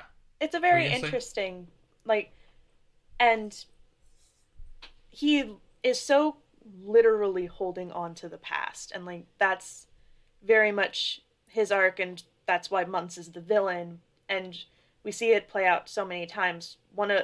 A scene that particularly struck me this time around that I was aware of, but I didn't think about it as much on past viewings, was when they hit the cumulonimbus, and he just stops steering entirely. Preservation of the house, his life, this child's life, all of it is nothing in comparison to the preservation of the stuff that he and Ellie had together. And I think so much about this is about him moving forward and being able to let go of the past. I mean, there's literally a scene where he has to fly the house and empty the furniture out of the house. I was literally about to say, this movie to me is probably, I think up to this point, has the best epiphany scene of any Pixar movie. Because I think every Pixar movie has it. Maybe Nemo. Nemo would be up there too, probably. But the epiphany scene in this movie where Carl... Because I always talked about that, is like, even when in 2009, I remember in 2009 when I saw this movie and I cried at it, I've always been very open about crying at Pixar movies, so I was not embarrassed to say I cried it up. Like, because, sometimes 13-year-old boys are like, I didn't cry. But I was like, no, of course I cried. Like, it's sad. I was like, yeah, I cried at the beginning, but, like, the part that's actually really emotional in this movie is when he flips through that scrapbook. Oh, yeah. At the end. We've hit 3 of the 4. Three of the 4 crying scenes. Yeah, but then, of course, as you just said, the literalization of him letting go of Ellie and throwing out his stuff. The thing that got me the most emotional in this watch, besides the like final scene that I already said made me cry, like it didn't get me crying, but it did like get me like that really like, oh, I want to cry right now. Is the pan over to their chairs after he's thrown everything out of their house. Where it's like, yeah, like this is where Ellie and Carl end, and it's okay to end, and of course they'll still have the memories of it, but this is where Carl and Ellie should end at this side of Paradise Falls. He's finished it. Like, they are sitting here now. Like, the chairs are sitting here now, and that is where they will be. And I think about that as beautiful. Like, and then, of course, at the end, you get the punctuation of the house is there, too, now. But, yeah, it's really... It's one of those things where it's, like... Kind of what I was saying about the ending, too. It's, like... It might... A cynical person might be like, it's too obvious. But it's, like, yeah, but, like... If it doesn't matter if it's too obvious, if it's the best way to do it. Like, you know, like, there's no better way to end this part of the story. I think it's important. Which is why it gets a little annoying when it cuts to Russell right after that scene going like, I'm gonna go find Kevin! I'm like, God damn it, we're back in the plot of this movie. I think it is worth noting for all of the people who will be listening to this who do not have the visual, literally just Danny describing that scene has me getting worked up. I'm blinking back some tears because it's so good. It just hits everything exactly how you want it to, or at least how I want it to. It resonates really well. I really don't think there's a way to do it better. Like, no. For what this movie is aiming to do, like, we can complain about anything, like, we can complain about the bird and, like, the dogs, but, like, I think at its core, the Carl and Ellie stuff, like, I say, like, I like the Russell stuff more, but I think the Russell stuff I like because it flares up. It's clearly not the main focus here, and I always am surprised by it when I revisit it, even though I go, like, I think I like the... Like, I remember, like, maybe when they were, like, when Kevin showed up, I was like, I think I really like the Russell stuff in this movie, but I always forget about it. And then, sure enough, when, like, they're talking about... I'm sure this is the last thing you cried at, was when they're talking about, like, yeah, my... Phyllis isn't my mom. Like, I'm sure that was it. And then but, like, that scene always hits me. And then Russell making him cross his heart. And the facial reaction that they animated is... As someone who works with kids, and this was also what I was kind of building to at one point when we were talking about the opening sequence, is I think what is really interesting about this movie is about... I'm trying to figure out this way to word this. It's like, kids are pretty constant. I've worked with kids since 2015. Like, they're gonna always be, like, talking about new stuff. Like, because there's always new, like, oh yeah, we're playing Minecraft now, or we're playing Roblox now. But, like, there is just this weird universality of some things kids do. And I think... I always like in media where things kind of become circular. And, like, we go back to the beginning. But, like... Him going cross my heart the same way Ellie does at the beginning is like, yeah, of course Ellie acted like that. She was a little girl. And of course Russell's acting like that. I don't know. I don't really... It's something I don't think a lot of movies tackle, or even media tackles, where it's like, he's remembering... Like, this is a movie that's like, again, I'm going back to that thing where I remember Pete Docter once referred to it as a coming of old age movie. I don't think it is that. It's a movie about a man remembering who he once was at all ages of his life. And how he can use that and become the good parts of himself again. And a part of that is how Russell reminds him of, like, one, the kid he always wanted but never had, but also just how he and Ellie were as kids. Because he is kind of a combination of the two of them. Yes. He really is the way he acts. Because you can tell he's nervous about things, but he's also, like, very much like, no, I'm an adventurer. I might not be capable of this, but I'm still going to try to save these people. And... like, see, now I'm getting emotional because I never really, like, he is kind of like, he's the son Carl never had in how he is written too. And I think that is very smart, and in a way that, like, I can only come to this now. This is such a thing about this movie. It's such a smart movie on paper, but then in action, it's like, but the dogs are here. This is going on. And it's so, in a way, it's very frustrating because, like, there's all the pieces here for this to be, like, one of Pixar's best work. I know there are people out there who's like, yes, this is Pixar's best work, or, like, top 3 Pixar. But I don't think any of us are there. Maybe you are, Tessa, because you're, like, 65% your favorite movie all the time. But I think me and Mark definitely are like, it's not, but like the pieces are here. And when it hits these pieces, well, this movie is on fire. It's just that, again, like I mentioned it earlier, like you'll have this beautiful epiphany scene, and we'll cut to Russell going like, I'm gonna go save the bird! Like with a leaf blower making him fly. And it'll be like, come on. Like, we couldn't find another way to like transition back to this without it like feeling so abrupt. But... You know, even though you say that it's like not a coming of old age movie and it's more about grief, I think it's kind of written like a coming of old age movie because it does. Maybe this is what you're talking about, or while you were saying that, I was thinking about how the movie deals with grief, and it's kind of like Carl. You could say that Carl abandons his grief, and he's able to give love to Russell in a way that he's no longer able to give it to Ellie. And I think that's kind of the arc of the film, is him learning how to give his love to Russell. And I think it's strange to think of it like that, because I think a lot of people would say now that like grief is an ongoing process. At least that's what I've heard like real people say about grief versus what it is in the film. And I think the film is fine. It's of course very effective to have him tied to the house and then abandon the house, and then it's like he's no longer like weighed down by memories and grief. But I don't think that's how most people that I know now would talk about grief.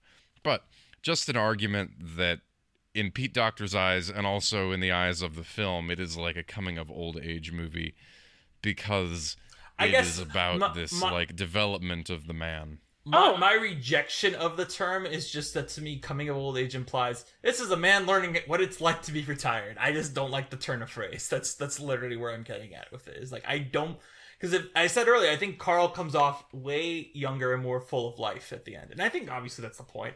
And I'm sure Pete Docter agrees with me there. I'm just knocking his, turn of phrase. Yeah. You got hung up on the old age, and I got hung up on the coming. Yeah. Tessa, do you have anything about the of? I mean, I actually had... This is going to be a poll. Talking about the grief literally weighing him down, and the stuff literally weighing him down, and comparing it to a coming of age, weirdly brought, of all things, Labyrinth to mind. Oh, I haven't seen Labyrinth in years. I don't think I have seen Labyrinth. Oh. Whoa, you stumped us. Go ahead. Spoil Labyrinth for us. It's fine. Well, I'm aware of what it is. Yeah. Go ahead. Go. So there's this scene where Sarah, teenager, developing, this is all the coming of age story, ends up in like this dump, basically.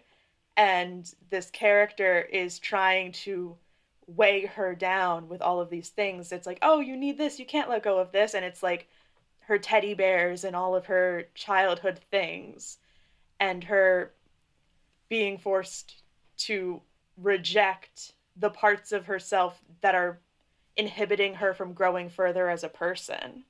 And I don't know, the parallel just struck me in that moment. 5 minutes from now, I'm going to... Labyrinth. Is Labyrinth presented as good to, like, throw away your childish things? I'm curious now. Labyrinth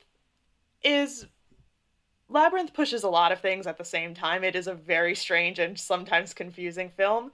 What that scene, I think, is more representing isn't you have to throw away everything. It's more of you can't use those things as a distraction, which is what the character is trying to do. And it's like, you can't just seek refuge in the past. If your present is not what you want it to be, you have to do something. Admittedly, It has also been a couple of years since I've seen Labyrinth. It's very cool. They're showing it at the Music Box later this month, but there's going to be a shadow cast, and I don't really like revisiting a movie with a shadow cast. You know what I mean? Like, I want to see the movie for the first time since I was like 5. I don't want to see actors acting in front of it, I just want to watch the damn movie. Yeah. It's definitely worth watching. It's very cool. To get back to the point, even though I like Labyrinth, don't get me wrong, that was a good thing to bring up, even if neither of us have seen it. Like, and actually, that's especially why it's a good reason to bring it up, because neither of us will ever bring up Labyrinth on this podcast on our own. But I think what we just talked about with Carl and Russell and Ellie, that brings me back to Doug, because I actually do think this is where Doug does play a pivotal role in the movie. Because whereas Russell is a rejected person who is the actual like metaphorical son of Carl, Doug is someone who gives Carl unconditional love immediately because he's been rejected by everyone. And this is where my Succession reference is going to come in that I really wanted to make, because it's the one note I made when I was watching this, and I was like, this is a funny observation to me and me alone probably, but Doug is the Connor Roy of Pixar. He is a love sponge, and he just wants to give love and hope to get it back, but if he doesn't, he's like, oh, I'm just going to keep doing what I'm doing. And that's the one Succession reference I wanted to make this episode, just so Mark can put a picture of Alan Ruck on the episode picture. Oh, thank God. You know, I do have a thing. I try to reach like 10 to 11 layers in the image editor. So always good to have a name pop up while I'm listening. I'm like, oh, Alan Ruck. But to cut back from Connor Roy to just a general discussion of Doug, I do think Doug, the one part of this movie he really works for me is when he is like, I hid under your porch because I love you, which is great callback also. But then he's the first person who gets to fully see the changed Carl actor's epiphany. And both Carl's reaction and Doug's reaction to that is so... It gets me. That gets me too. It's just because I've complained about the dogs a lot, but I do genuinely like Doug when he's not like making... I love how Doug is animated. Doug acts just like an actual dog. Like how he is... Like, I might complain about the other dogs, but Doug is consistently like he really is one of those like animated dogs that 100% reminds me of an actual dog, and I want to hug Doug.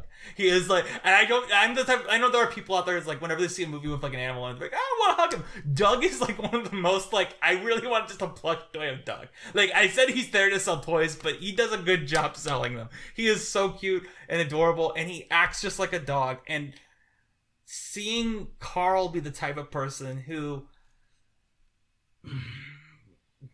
I don't know. Do you guys want a very dark, dramatic backstory of Danny about his dog? We so rarely get those on like feature film guest episodes. So I had a dog growing up. Her name was Lucy. I was kind of a dick kid, like most kids are. I was the type of person who'd be like, you suck, to my dog, or like kick it around. But then one day, I think maybe... Like, wait, you're saying that you did that? Yeah, I was mean to my dog. For a bit. I'm about to get to the point where I stopped being mean, and it was like 2 or 3 years in. It wasn't that bad. I mean, I didn't kick her all the time. I want to be clear. I played with her outside stuff, but it'd be like, you like the dog more than me type of person. You know, like that type of meltdown as a kid. Or like, be like, get away from me. Like, you know, we had a really nice dog. She took all this in stride. Lucy was a really good dog, actually. But then one day, I think it was, because we got her when I was in 2nd grade. So I think this would have probably been when I was in 4th grade. So it was like, my brother's 2 years younger than me, so it was like a picture book still. So I feel like 2nd grade's kind of the year your parents stop reading picture books to you. So I think my brother was in 2nd grade when my mom read this book, and I was just hearing it because I was in 4th grade. But she read this book to us where it was called Toby, and she checked it out I think I had actually checked it out because it was like, you know, a cute dog on the cover.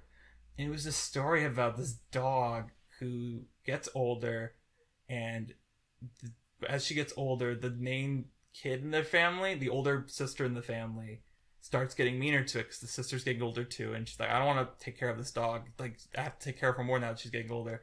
And eventually like the dog is like, we have to put her down tomorrow, and it's like the kid comes down and sees her crying over her dog that night, and like that book fucked me up, but also it gave me a very valuable lesson of caring about my dog. But I don't know, I just remember, like, coming home in, like, high school or middle school, like, breaking down crying with, like, because my parents would, like, my brother would have after-school activities, my brother would go home with his friends, I didn't have friends in the neighborhood, my younger brother did, so I'd just come home and, like, basically crying to my dog, and my dog didn't care, and I just remember when we put my dog down, it was, we put her down in February of 2014. So it was my senior year, and there was a lot of bad shit going on in my life. Someday I'll go into all that here. Maybe today isn't the day. But I just remember, like, you know, I was the person with her when we put her down. Because my, you know, my older brother was in college, and my younger brother just, I don't know what he was doing. I think he just didn't want to be there. But I don't know. I guess this isn't that deep. It's like, I had a dog that died. But, you know, it's just something where it's like, I'm a dog person, 100%. Even if I'm allergic to cats, so I have to be a dog person. But also, I just like, I don't know. I think how I treated Lucy and, like, how, you know, I don't know, I miss her. You know, it's been 9 years and I still miss her. So, and it just really, Doug always reminds me of her. See, I'm getting a misty right now, and I don't know why. Oh, I'm already crying. I'm fully crying. Maybe I have this maybe it's appreciate... something where she, like, completed me in a way that, you know, dogs complete you in a way that pets in general complete you in a way that I don't want to talk about this anymore. I'm sorry. I don't know why I'm actually... Well, I've never actually cried on this podcast, but now I am. It's like, whoa. I've always been, like on the verge. This has been, like, subtext for your life since I think I've known you. So... I appreciate you sharing that. I think that's meaningful to a lot of people. Yeah. So I just remember also I remember me and my mom. Well, one, we saw 2014. You know, I'm a person who's always liked animation, so we always went to see the new animated movie. 2 days after my dog died, we saw the Lego Movie, which both fucking rules. I love the Lego Movie, but also really bad moment in that movie where she goes, "Oh, my real name's Lucy," and you could just feel my entire family wince. But then the other thing with that was, like, a month after that, we saw me and my mom went to see Mr. Peabody and Sherman, and we just started bawling our eyes out at the end of that mediocre movie, because there's, like, a big speech the kid gives her. It's like, there's nothing like having a dog that has your back. And we're just like, oh no, we miss ours. And so it was like, that movie, like, completely... I've not seen that movie since then. I'm sure it's mediocre, but I remember being like, this is a good movie, I don't care. I remember seeing Mr. Peabody and Sherman. It is not the, you know, it's nothing particularly extraordinary, but I do remember it being quite good. So. Yeah, and I think the thing about, to get back to Up, I think the thing about Doug to me that always makes him work is that he's that, as someone with the experience of having that moment in my life where I had a dog and treated her like shit, it's like, he very much represents, like, how the Lucy would still come back to me looking for love, and eventually I was finally able to give that to her. And, like, really work with her through, like, at the end of her life. And it's like, that's, you know, what Doug, like, in a way, you know, when eventually we're going to talk about Doug again. They have all those Doug shorts on Disney Plus. And we're going to talk about Doug next week too. But, like, I think Doug works in a way the other dogs don't. Particularly because, one, he's not really involved in that dumb hierarchy that, like, the Muntz, like, military complex that we get in this movie is. But also, he is, like Russell, someone who's been rejected, that Carl must learn that is now part of his found family, as you said. I think Doug works to me so much more than Kevin ever does in this. Kevin is a MacGuffin, which is fine. You can have a MacGuffin, but, like, the idea of me having a emotional connection to Kevin being reunited to her kids is just something where I'm like, you know, whatever.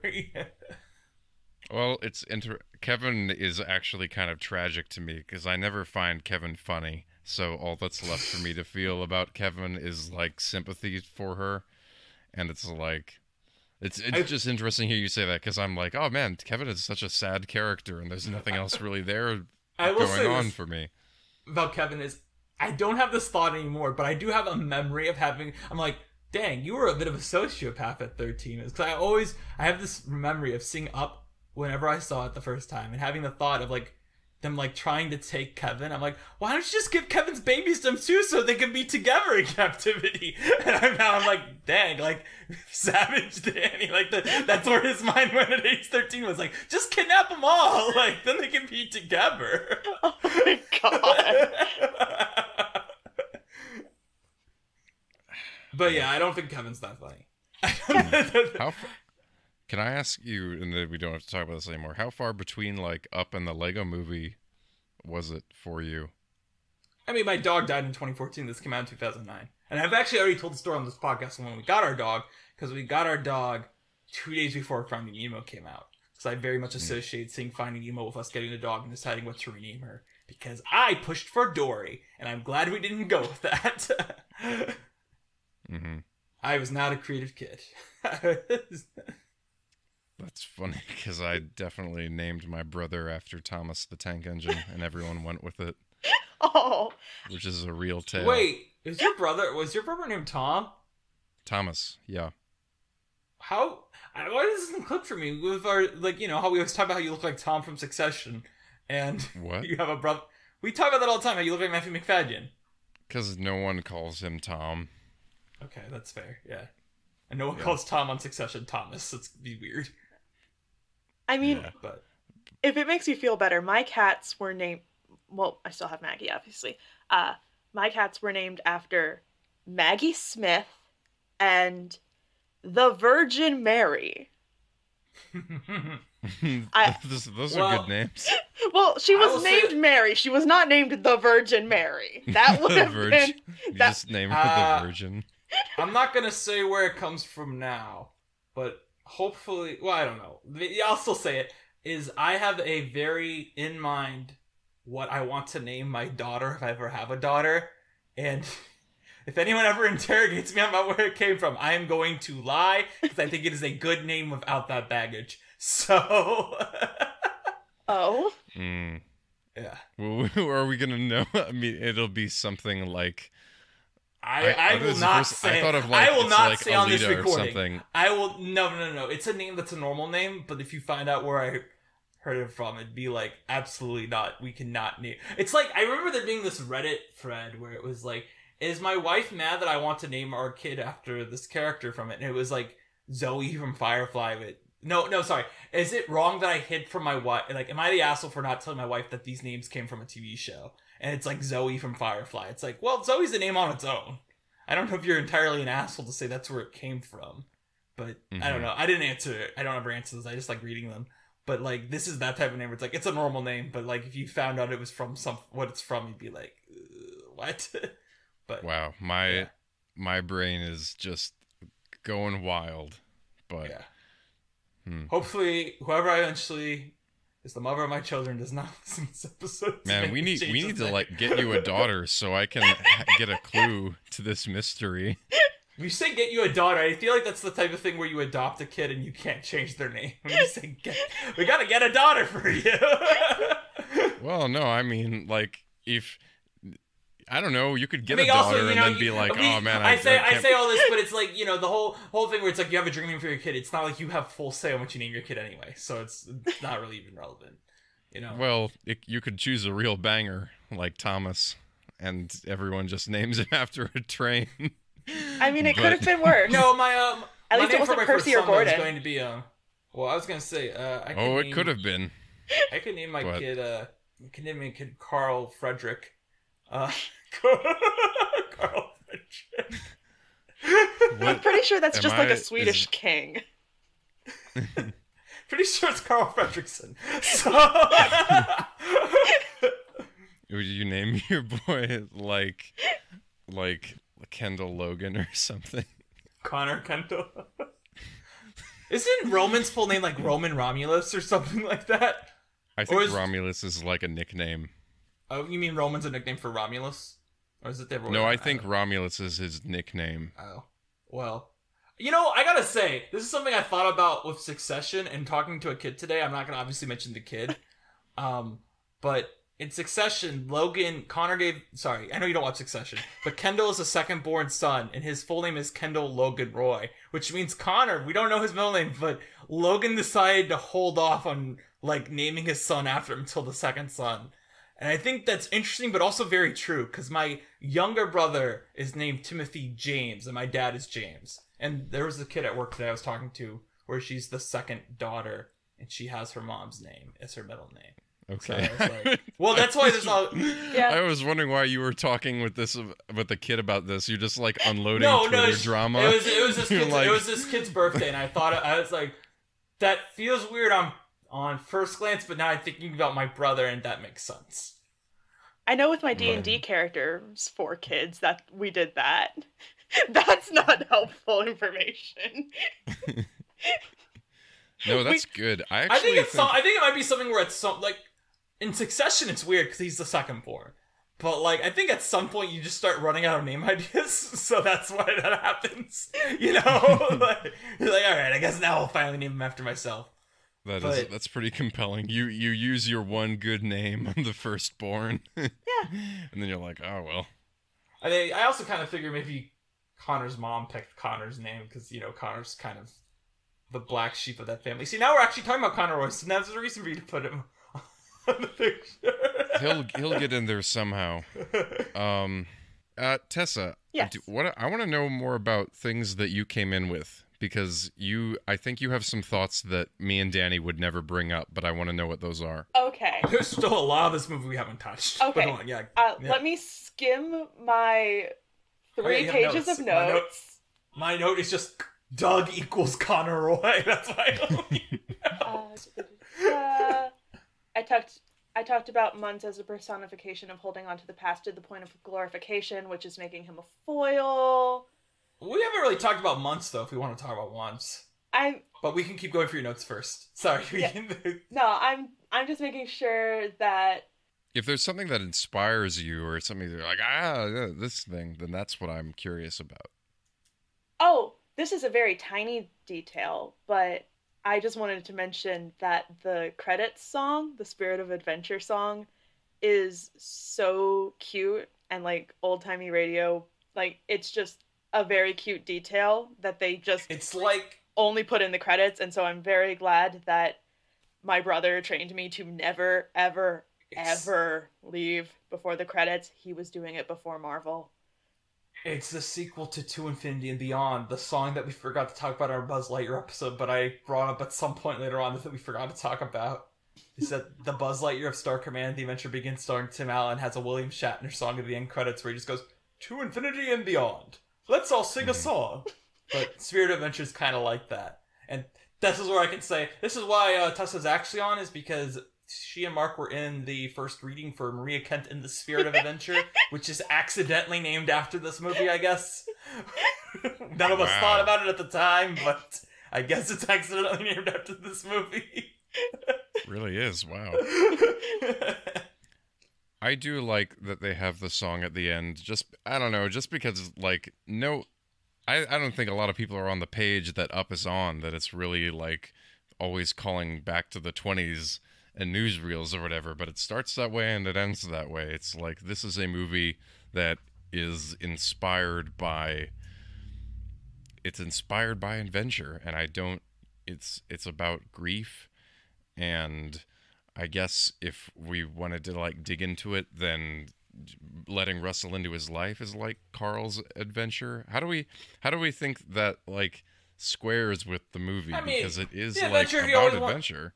The adventure they always wanted to have was having kids, and Russell, Carl's kid. Like, you know what I mean? Like, I don't want to. That's probably a big simplification of it, but like to me and also there's a literalization of like he went on an adventure, right? But then at home, his adventure book's filled with like he's hanging out with Russell and Doug. Although I will say, I've watched all the Doug shorts on Disney Plus, and we're still waiting on Carl's date, and we have not met Doug's mate yet. So maybe that's what Carl's date is about, is him setting Doug up with a date. That they're just being a secret. You know what I mean? That's possible. Maybe. Because we see all those puppies of Doug in the credits. We do see that. And to talk about the spirit of adventure and what the adventure is, it definitely is about having the family he always wanted to have. But I think it's also just doing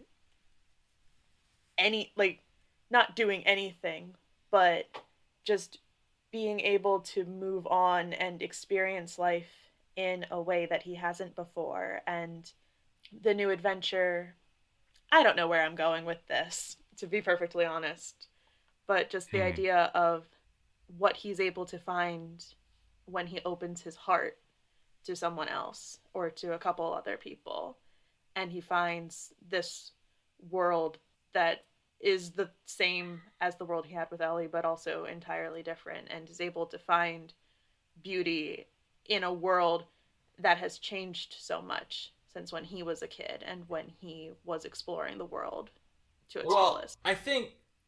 Sorry. No. Mark, were you going to say something? Well, I just asked because I also did not really know where it was going. I've just enjoyed listening to you guys pieced together so many parts of the movie that before now I thought were really disconnected, and now I'm seeing how it's all coming together. So I was like, I didn't have a notion there.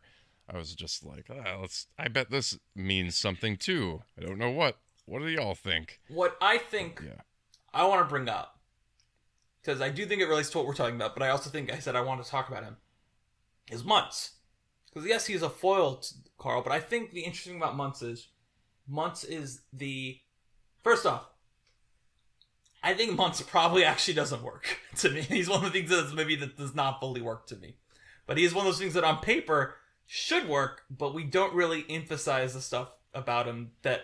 The stuff that's good about him is stuff you have to think about, basically. It's not spelled out to you in the text, which could be considered good. To me, it's not good, because this is an animated movie that is being marketed to the families, and if they wanted this stuff to work, they probably should have explained it out. But Muntz is the guy who Carl always wanted to be.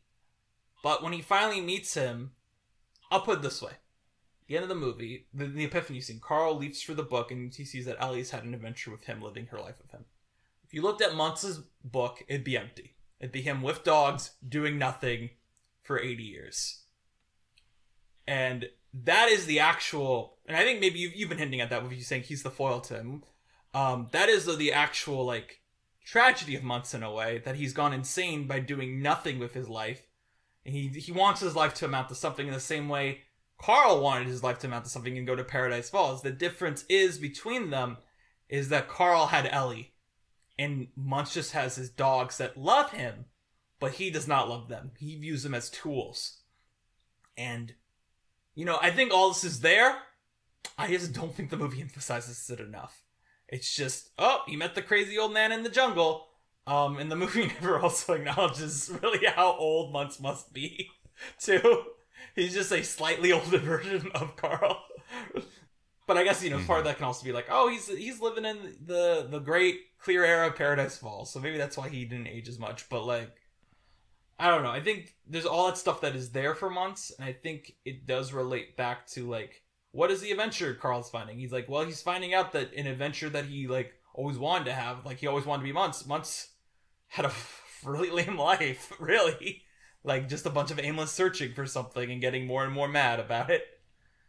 Well, and yet the dialogue contradicts that, because he says that he has pieces being stored in museums and he kept his favorites for himself. So it seems like he's had some kind of outside contact, even though he obviously hasn't. Oh, I've never thought that. Those are from his original adventures that made him That's famous. how I've always read it. He had this big grand life, but then when the controversy surrounding the bird skeleton happened and he got stripped of all of his accolades and considered a disgrace, he was unable to move on because he only was working on this external validation, and he had nothing. He was empty inside without it. And so I was reminded of, I don't know what moment of this movie did it, but I'm sure it was something of Muntz, is I was rewatching, you know, for the Zemeckis thing, I rewatched all the Back to the Futures, and, you know, I always thought about Back to the Future 2 as, like, it's like Frozen 2, right? Where I get mad at Frozen 2, where the only thing I could think of for, Kristoff. He's not a what's his name, he's a what's his fuck. Kristoff is, like, 6 years working on that movie, the only thing you can come up with for a flaw from him is he doesn't know how to propose to Anna, really. And I used to always think about that with Back to the Future, where it's like, really, the only thing you can think of is, like, he doesn't like being called chicken. That's the only flaw you could think of for Marty. But then, you know, I rewatched the third one where he goes like, wait a second. Biff is an asshole. I don't give a shit about what he thinks. And I don't know. There was some moment in this movie that triggered that for me thinking about that line. And I'm sure it was something between Muntz and Carl, where Carl is like, yeah, but, you know, it's, I don't know why I'm bringing this up, but other than Zemeckis, I'm a Zemeckis head at the moment. But I don't know. I think that's I don't know. Back to Future Finger 3, I think that's actually a good lesson to have in a movie. Is like, don't give a shit about what assholes think about you. And I don't know. I'm sorry. I don't know what triggered in this movie me thinking about that. I wish I could remember. I wish I'd taken that note instead of writing Doug equals Conroy multiple times on a notebook sheet of paper. I mean, it's better than one of the notes I wrote, which is I wrote down notable creatives as a section in my notes, and I just wrote Christopher Plummer, voice of Charles Muntz, bullet point, Captain Von Trapp, several heart emojis. I was gonna say, he's famous for Actually, I was having this conversation with someone.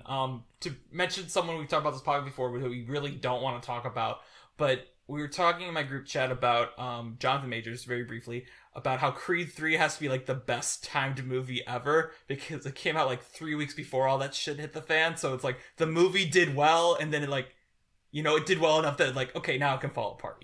Comes out a month later, that movie is dead on arrival, or at least severely hurt on arrival, right?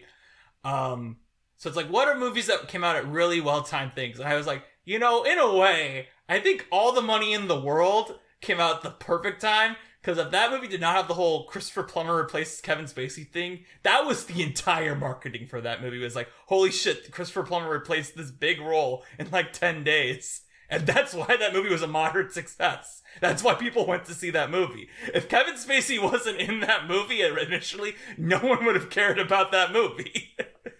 And that's what I was thinking about with Christopher Plummer here. It's because I think of late form Christopher Plummer with, people. I haven't seen. I'm sure you haven't seen Beginners. Mark, have you seen Beginners? Beginners is what he won his Oscar for. I think he won the same year this came out. It seems like an Oscar-y movie to me. I don't know. Maybe Beginners is great.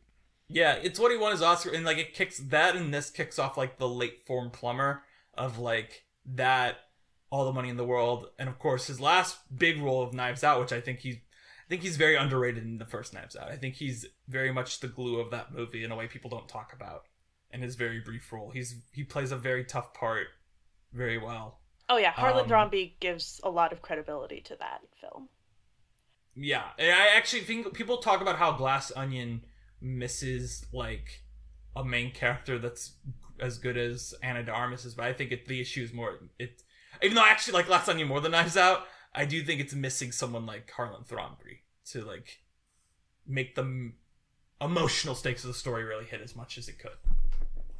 But anyway, but I do think if we're talking about the actors here, Ed Asner, when we talk about voice performances that should like win awards, Ed Asner in this, so good. Such a perfect, like, I've said this before about like Ellen, right? Or like, if I see Ellen, you just hear Dory, right?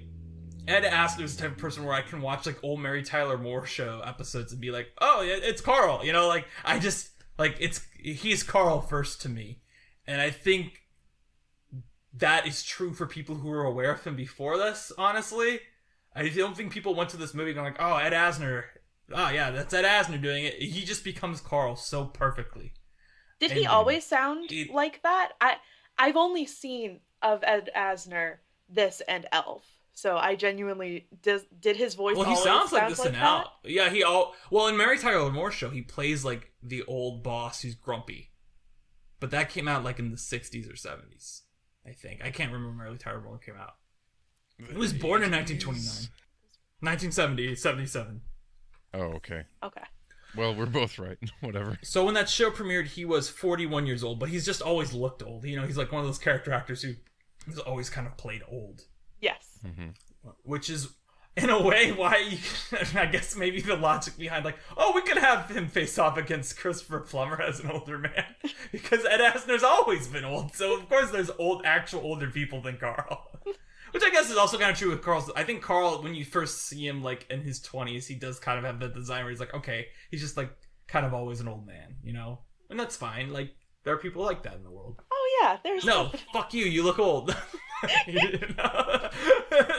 No, it's the amount of times I've been cast 35 or older, sometimes when there were actual people 35 or older.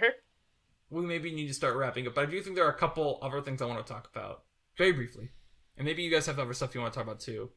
One of them is, I think it's really interesting to talk about this movie where it's like, the big premise of it is like, and at the time, the trailers were all of a sudden like, this house flies with balloons. And now, to me, whenever I watch it, I'm like, oh yeah, I guess it does. Like, it's just such a, oh, of course it does. Like, and maybe it's just because this has become such a part of the culture where it's like, Yeah, that's what Up is. That you're not surprised by it anymore. But I guess, like, at the time, you know, there was all this thing where it's like, Mythbusters is like, can a house of balloons actually float a house? And it's like, well, it's a cartoon, so I don't give a shit. Well, didn't they find out, or someone, this was like on the Wikipedia page, I think, is like they figured it would take like 23 million. So they're always using, you know, some number in like the 10,000s in the shots or something. I do remember like that original trailer with the flying house in the city though, and like the wonder and intrigue of that original trailer, and why is this old man flying this house? How many balloons are there? How did he get all of these balloons? I feel like it is perhaps one of the most quintessential Pixar concepts and images, in the sense of like, it's such a simple premise rooted in such familiar things that is then just taken to its most extreme degree to create something beautiful and wonderful and extraordinary. And I think that when I think about Pixar, it is very much that, taking something so rooted in reality and making it the most fantastic thing in the world is very much what they do. I do think that, like, the awe, even though I'm not, like, you know, I'm used to it now, but I think the awe is still somewhat there, in the sense that the movie, up until Kevin shows up, does kind of exist with a complete, like, because the tone is still there once Kevin and the dog show up, but the initial, like, magical, like, tone of, like, what is going on here, like, it still does have, like, it's like the disbelief is built into the magic of the story, if that makes sense. Yeah, like, definitely. I don't know, maybe that doesn't make that. Okay, that's good, cool. But Yeah. then once, you know, the bird shows up, it's like, oh, okay, this has to be like a plot now. There has to be a plot now, which is a little disappointing, because it's kind of better when it's just a man's trying to fly his house to South America. Are y'all familiar with Tuesday, the book? The picture book Tuesday? No, I'm familiar with Toby. That's the book that made me cry about my dog. You know, it's that book with the frogs that fly around at night, and they just start flying one Tuesday night, and then they go places. I was thinking about that book a lot while watching this movie, because I think that is kind of a... Yeah, maybe this is totally subjective. I think it's a more successful example of, like, surreal imagery and that magical realism kind of thing. And of course it can be more elliptical because it's a picture book, but yeah, you're right, the movie does run into these issues of, like, well, we kind of have to have a plot now. My big beef with Up, maybe we've said it already, is just the script of Up. And this is what we're saying, is like, when you get it, you know, when you have to sit down and stretch it out and then tie 90 minutes of things together, it just doesn't happen. And it's just baffling to me. I think there's an interesting lesson. I don't know if you guys disagree with this, but Tessa, you mentioned earlier, or you were talking about when he throws the items out of his house. Oh no, what you were saying earlier was about when he's driving into the cumulonimbus and then he stops driving and he's protecting the stuff. I am so frustrated, because doesn't he leave the mailbox behind? He does have to leave the mailbox behind. He does leave the mailbox behind, I'm pretty sure. Okay. Now they throw all those cans in his front yard, and I'm just like, we gotta, like, focus on the button, we gotta focus on the mailbox, we gotta focus on these things in his house that he just dusts. And I think there's a screenwriting lesson there, to be like, if, you know, you're always testing a character's relationship to this big question about them, and you have to put them in a situation where they have to answer the question one way or another. And so the question, of course, at first is like, how does Carl react to his mailbox getting fucked up? And it's that he beats the guy up. So later on, of course, you ask the question, how does he relate to the objects in his house? But it's not the same question, because he might not feel the same way about the bought objects in his house that he does to the constructed mailbox. And this might be a small quibble, but I think that this is kind of an issue with the movie overall, is that it just doesn't tie things together. And Danny even related to what you said too about like Carl is obviously related to Muntz and he's a foil, like you said, Tessa, but the movie doesn't ask these questions in a way that shows you that these things are related explicitly. Like you can just see it all there, but the movie doesn't create situations where characters can make that clear. So my beef with Up. See, I like that it isn't all laid out for you. Like, there is theoretically a better version of this film that does away with some of the goofier aspects of the comedy and instead focuses on these things. However, I, for one, don't mind having to sit and think about it, which isn't to say that I don't agree with you, but I don't find it to be a fault to have to sit and think about some of these things. And maybe that's because I overthink everything naturally, but I don't inherently think that having all of this be subtextual is inherently less worthwhile than if it was pure text. I also kind of push back by, like, as much as I'm like, this doesn't connect, blah, blah, blah. It's like, I don't know if you can make a better version of this, even though I'd like to think you can. Maybe, to me, the better version of this is basically the same plot, but, like, the jokes aren't as bad.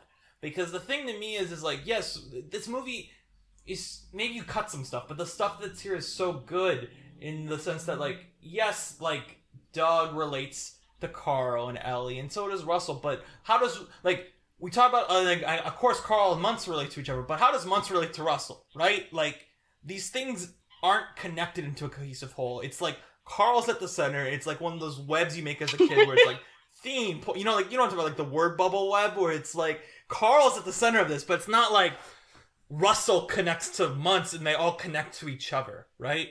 They all exist on their own plane, but they all connect to Carl, obviously, because Carl's our main character. But, like, I don't know, to me, even Kevin doesn't, like, Kevin connects to Russell and to Muntz, but to me, he doesn't really connect to Carl, other than, as you said, with Ellie and her love of birds, but that's never explicitly stated, so it's like, you know, all this connects, Kevin connects to all these that connect to Carl, but does Carl connect to that? No. You know, like, that's my whole thing, is like, but I think to make Carl's story powerful, you wouldn't want to connect, like, Russell to Muntz. Like, there's no reason to connect the two of them. Really. So it's like, how do you make this a cohesive narrative when there's all these different things that still do connect to your protagonist for the most part, but don't really relate to each other?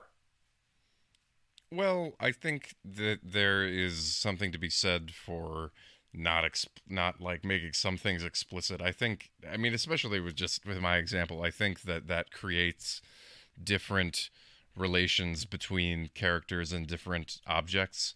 So you see that, I mean, I'm just talking about like things in his house as an example. I think that there are different relationships that Carl has between different objects in his house that the script shows us, like, during the film, because he does feel like different amounts of care to different things in his house. Or maybe I'm like projecting because I'm like, you have a house full of shit, Carl. You have, like, not all of it can be like the most significant thing in the world to you. Carl is a maximalist king. But I guess I'm just saying, like, I'm definitely not saying like, I'm not saying like the film should lay everything out, but I do think that part of the film, another example is like the inconsistency in the character of the dogs. Just, if I had to diagnose what I thought was my main issue with the film, is that it is just like inconsistent about certain things. Yeah, that's certainly fair. We definitely, like, I mean, we kind of gloss over not liking the climax, but it's just like, it becomes this big, dumb action climax where the dogs are flying planes. And it's like, and like, how can you like take any of that and use it to analyze themes? You kind of have to just be like, And there's also this dog climax, but we're going to talk about other parts of the movie. Completes his arc and is able to climb up the hose. That is true. But can I say, I hate the old man fight. It's really rough. It is inconsistent with everything else that is going on in the universe and is just a bunch of cheap shots at the obvious jokes. And I think you could get away with one. I think the denture moment you could definitely get away with, but just like everything being like, my back. It's the lowest hanging fruit. And I feel like if you wanted to make comedy in this scene, you could have done something better. That was truly the only moment in the movie that made me, like, groan, was that scene. But on the other end of... I agree. But on the other end of the climax, I do think... we didn't mention this before. This is the... this is after The Incredibles, the first Pixar movie rated PG. And I'm pretty sure it's almost entirely for the scene in the climax where Muntz goes after them with a gun. And it's like, it gets very dangerous. I think that is like one of the most tense sequence of this movie. And it's good because it's the climax. It should be tense. Because it feels very like real in how like this guy is coming after them. And I think it's very smartly done and put together. It's the best action part of that climax to me. Another thing I was interested in hearing y'all's opinions on is the actual art style of the film, because I personally think it's probably one of my favorite in terms of Pixar in regards to balancing like the gorgeous realism with stylization. And I'm curious to hear what you guys think, having seen a lot of these movies much more recently than I have. Mm-hmm. I think yeah. Well, I think Carl in particular, fantastic character design. I actually wanted to mention this just because I saw the movie in the last years, but I saw on Wikipedia, and I saw this when I saw Guess Who's Coming to Dinner when Sidney Poitier died last year. I think he died last year. That sounds about right.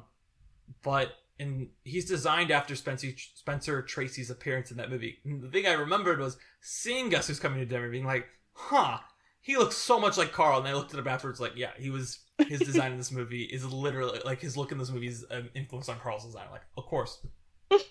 But even knowing that, he very much looks like a caricature of that character. He doesn't look like... And so in that regard, I think Carl is a really greatly designed character. The other humans in this kind of just feel like Pixar humans to me, with maybe the exception of, like, the foreman and the other, like, you know, the you know what I'm saying, the guy who looks like he's from Men in Black. Yes, the guy. Just like, he's the only one that looks very stylized to me along with Carl human-wise. But also, as I said, though, like, I love Doug's design. I think Doug's design is perfect. I think he's one of the best designed cartoon dogs ever.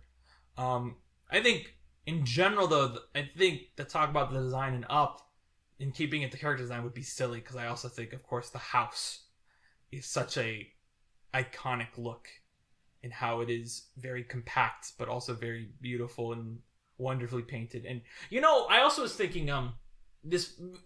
Actually, Mark, you answer her first, because I'm going to pivot in a different direction that I want you to answer about the style first before I pivot into a different direction, but it's something I want to say about the house. But... Oh, well, I mean, I do love it. I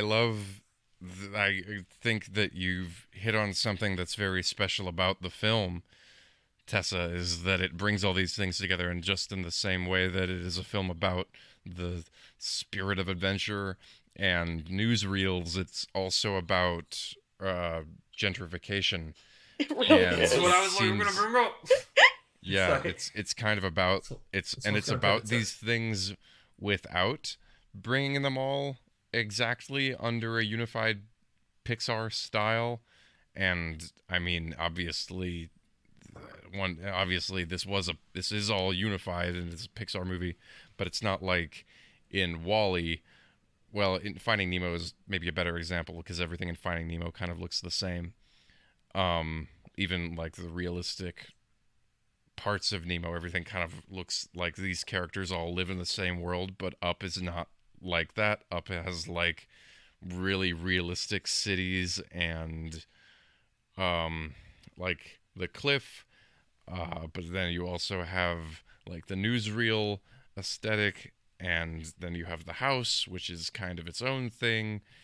And I think especially there's that great shot of the house in front of the very real-looking cumulonimbus cloud that I think is I remember there's a shot. I think it is that shot you're talking about. But I remember one of the promo images for this movie, like before even a trailer was out, was just Carl like looking out at the cloud. And it's like, it's only in the movie for a split second, but when it hits, it's like, I remember the promo image, but two, it's like, you wish it wasn't a second. It's a very striking image of just Carl's back, like, completely, like, I don't know what the word for it. He's, like, lit in a weird way because the cloud's darkness is so overwhelming. And it's such a cool, like, it's literally in the movie for maybe, like, half a second. And it's something where it's like, ooh, I wish we'd, like, lingered on that more of him staring at the cloud there. It's really, like, a wow shot. Yeah, there's another one that I absolutely adored that just, like, hit me like a ton of bricks this time around was after the fight when Muntz tried to set the house on fire and Russell is refusing to help anymore, that Carl has the house attached to himself and it's backlit so we can just see the silhouette of him and the house and the cliffs, and it's shot. Like that orange and purple light around them, and it was just like, oh my god, this is just gorgeous. Mm-hmm. I wanted to say about the gentrification bit that Mark tried to pivot to, because this is what I was going to pivot to, is I think, and I mentioned this earlier, I do think one thing about the beginning of this movie that feels very striking today, maybe it was this in 2009 for people who were woke and weren't children at the time, you know what I mean? Like, people who weren't children at the time, but like how this story plays out of him refusing to move out. And I think about, I just saw this movie called 1001, which I wasn't too big on, but you know, it's a story you hear all the time about these people who, like, you know, they get new landlords and their landlords fuck with their houses to try to get them to move out or like up their rent. And it's like, this is that here in 2009 where, and I think it's just, you know, like now it's like a social injustice. I think in 2009 it's sadly just a part of life. You know what I mean? It's like, oh yeah, well of course this is how we're gonna open it. It's not necessarily like a big societal tragedy that this happens. I feel like that's kind of like the attitude of this movie. But also that's not, like, I'm not like calling Pete Docter out here. I just think it's like, you know, in 2009 this wasn't what people were thinking about. But I do think it's interesting that it's there. That's all. Is like, I think this is a part of the movie that even like when I saw it in 2020, it didn't really hit me as much as it did now, of like this story arc of Carl, you know, trying to leave, not wanting to leave, and like being tried to push out by these bigger companies. I also want to say my other last thought I had that I wanted to be like before we really start wrapping it up with our final questions was because we mentioned it earlier and I really wanted to talk about it, is we were talking about how Ellie, you know, how Carl talks to Ellie as if she's there. There's one moment in this movie that has always bothered me, and it's when Russell starts pretending he hears Ellie and Carl just goes along with it. Because that, to me, is not how that is presented the rest of the movie. I don't think Carl is actually hearing Ellie in his head. And I think the idea that Russell can play him like that, and Carl goes along with it without getting, like...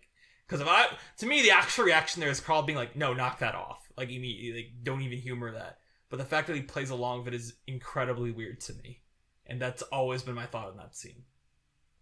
Maybe you guys are like more willing to buy that he's like actually hearing Ellie. But no, I agree. I clocked that. I am going to play devil's advocate, not because I think that he is hearing her voice. I'm going to make that very clear. It's not that I think that he's hearing her, but I think that is, at least it can be argued that he knows what Ellie would actually say, and so so Russell's like bringing it to mind by him, because it's like he's talking to Ellie and it's just like he's hearing what he not literally hearing, but he's thinking like the response he would want her to have, and then Russell's like, she said I can keep it, and it's like, that is that is actually how she would respond. But I feel like I get what you're saying, but then it comes back to the core issue we've nailed with this movie, which is like, there's all this stuff here that if we talk it out, yeah, I guess it's there, but in that moment, do I think that personally? No, even though I've watched this movie 4 times, I never get to that conclusion. And I think if I can't get if it takes you explaining to me a movie I've seen like 6 times, just, you know what I mean? I'm not knocking you. I'm just saying, like, this is a problem with the movie, that, like, if this scene is to work, which is this pivotal scene of Carl deciding to keep Kevin, it needs to be clear on why it works to everyone immediately. You know, it shouldn't have to be explained to me, 14 years after I first saw the movie. That is certainly fair. All right. So, well, normally I'd say let's just jump right ahead to gift giving. I was kind of reaching that, don't worry. But yeah, go ahead. Sorry. Well, I know there is one question that is on my mind because we're watching the movie, and maybe you have another one to think of, Danny, but I would really love to address the question that we like to ask is, like, how does this movie, if we were to, like, imagine we just saw this for the first time now, and, like, how does this affect what we feel about the studio Pixar? Because I think this movie is so interesting to me, because if I saw this now, I think I'd feel about it the way I feel about it, which is kind of lukewarm and like, what the hell? But also, this is like one of the most exciting Pixar movies I think we've seen. Like, if this was coming out now after everything we've seen, I'd be like, I didn't love this, but I'm so interested in what is coming next from this studio. See, I definitely disagree there, because I think maybe because I haven't rewatched Soul, maybe my Soul rewatch will make it like it less. But I think the Soul Luca turning red run, I think all 3 of those movies are so much better than this, personally. So to me, if you were to come out with this, I'd be like, really? I do think you don't think it's so weird that you're intrigued? I think, well, no, I don't want to be like rejecting your question, because but my thing with this movie is, to me, this is the movie where the Pixar I know I said this about Cars, but I think here more so because it's a successful deployment of it. This is where the formula really makes itself clear to me, because it has the epiphany scene, it has the second act breakup, and it doesn't have the stuff like Ratatouille, where Ratatouille's talking about film criticism, or like WALL-E, which Wally's doing totally weird shit constantly in that movie with having the characters remain robots the entire time. This is a movie that 100% follows what we call the Pixar formula to a T. And the seams start to show to me. Because to me, the movie becomes interesting when we talk about how things relate to each other, but because of how the formula is set up, we can't fully examine those relationships. And that's what I think about Pixar to me, is that even though, yes, this is a very well executed version of their formula, it still is so held back by that formula and that demand to fit into the 4-quadrant family movie thing. Even more so than WALL-E was, where I complained about WALL-E's ending. I think this movie is so much more hampered by, like, that we have to fit in with our conventions here. And to me, I think, honestly, the 3, maybe not Soul, because I can't go to bat for Soul that much, because I've only seen it once compared to Luca, which I've seen twice, and Turning Red, which is way more recent in my mind, and I remember Turning Red definitely takes a lot of departures from the formula, but I think Luca and Turning Red to me are so much more exciting for, like, okay, cool, where are we going next? Whereas Up would be to me like, okay, yeah, this is like something they could have made in like 2003 with Finding Nemo, and like Finding Nemo is great, but Finding Nemo came out 6 years before this, right? I would like to see studios move forward from things. Although that whole thing comes to its whole thing where it's like, with Finding, I don't know. The whole thing I'm saying also right now, it's like, you can argue this back at me when I say Coco might be the best thing ever, when it is probably one of the most formulaic Pixar movies they've ever put out, but it's the perfect execution of a formula where it's like, okay, like, you know, like how I said, like, this movie has the perfect ending. It doesn't have the perfect everything, and that is where the formula holds it back. But yeah, but Tessa, what about you? To me, this is just so quintessentially the Pixar of my childhood. And so if this were to come out now, I think it would just be like, I would just be excited to see them getting back to some of the conventions and sensibilities that, while part of the formula, also are so much of the soul of that era of Pixar, that it would just be like, yes, whatever that thing was that was gone for a while is back. And maybe it is in some of the things that I haven't seen yet, like Coco and Luca and Soul and Turning Red. It might be there again. But I think in the same way that for a lot of Star Wars fans, it was like, okay, Force Awakens is very much the formula, but it's nice to see that they can do it. I think this would fit into a similar criteria of, yes, it is very much typical classic Pixar, but I want that. I will say this about Up and WALL-E, and this is for both films, more so Up because Up has more issues. I think if either of these movies were made today, they wouldn't I don't think it would have that quirk at the end of WALL-E where they go like, I'll go, WALL-E, no! I don't think it would have the old man fight. I think these movies, they have progressed to the point where they can look at these jokes and be like, no, that's cheap. Because I don't think Turning Red really has cheap jokes. I don't think Luca really has cheap jokes. And I think there are a lot, especially in Luca, I think there's so many opportunities in Luca to go for a really dumb, cheap joke, and I think it always keeps it grounded in its reality. I don't think you get the old man fight in Up today. I think Up today is probably a better movie. Which is logical anyway, because, that's how artists 14 years develop. since it came out. Yeah. But that also said, I'm always a little iffy about defending Soul, because I haven't rewatched it, and it's definitely the one where I feel like if I rewatched it of the recent one, I would like it less. I think Soul does kind of have that Pete Doctor instinct of like, why are the dogs here? Soul has this entire act that's like cat jokes. It's not all cat jokes, but they're like just cat jokes peppered in where it's like, huh? Like, yeah. What? Well, it's funny that you mentioned that, because that's what I was thinking whenever you first mentioned Soul. Is I was like, man, I saw Soul once, and it is to me a movie about what it is to be a cat. And it's I think Soul there's is actually... obviously I love parts of Soul a lot, but that was my big thing about the first watch of Soul. Is I was like, what? I would be really interested, and I'm not going to do it for this podcast. I'm not going to watch Soul again until we get to it on this podcast, but to watch Up and Soul back to back. Because I'm willing to bet a lot of the things I'll say about Soul will be very similar to Up, where it's like, I don't know about this cat stuff, but damn, that epiphany scene, right? Or, like stuff like that. I 100% think that will be my takeaway from rewatching Soul. But, yeah, right now it's like, I'm still going to stay positive on it. You know what? I spent $250 to watch that movie in the theater, so I'm going to pretend it was worth it. Now, I will say, before we give the movie something, I do think, even though we mentioned it and we talked about it briefly, I do think we should once again give lip service to Michael Giacchino's score here. Because it really is special. Beyond Married Life. I was also thinking of like the like the main theme that isn't Married Life. I think the music throughout this is so well utilized, and also it's what you want out of a score, where the themes can be used again in like such an adventurous way, but also can make you cry in a moment. It's just so many good themes. Like, I think there's 3 or 4 really great themes in here, and they're always utilized so well. This is probably Giacchino's best work ever.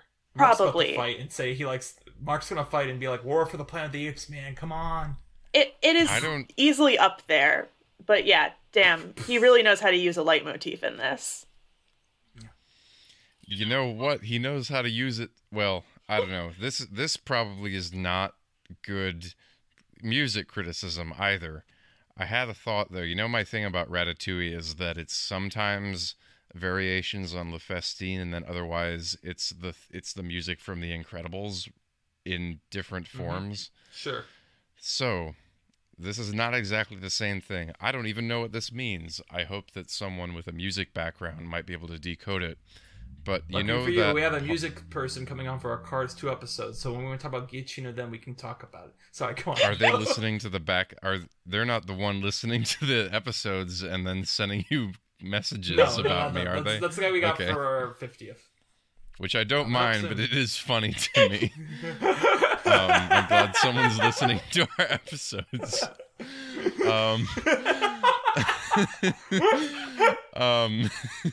There's something I noticed listening to this movie, because it has everyone knows the song Married Life, and everyone knows the song Le Festine, which is the Ratatouille song.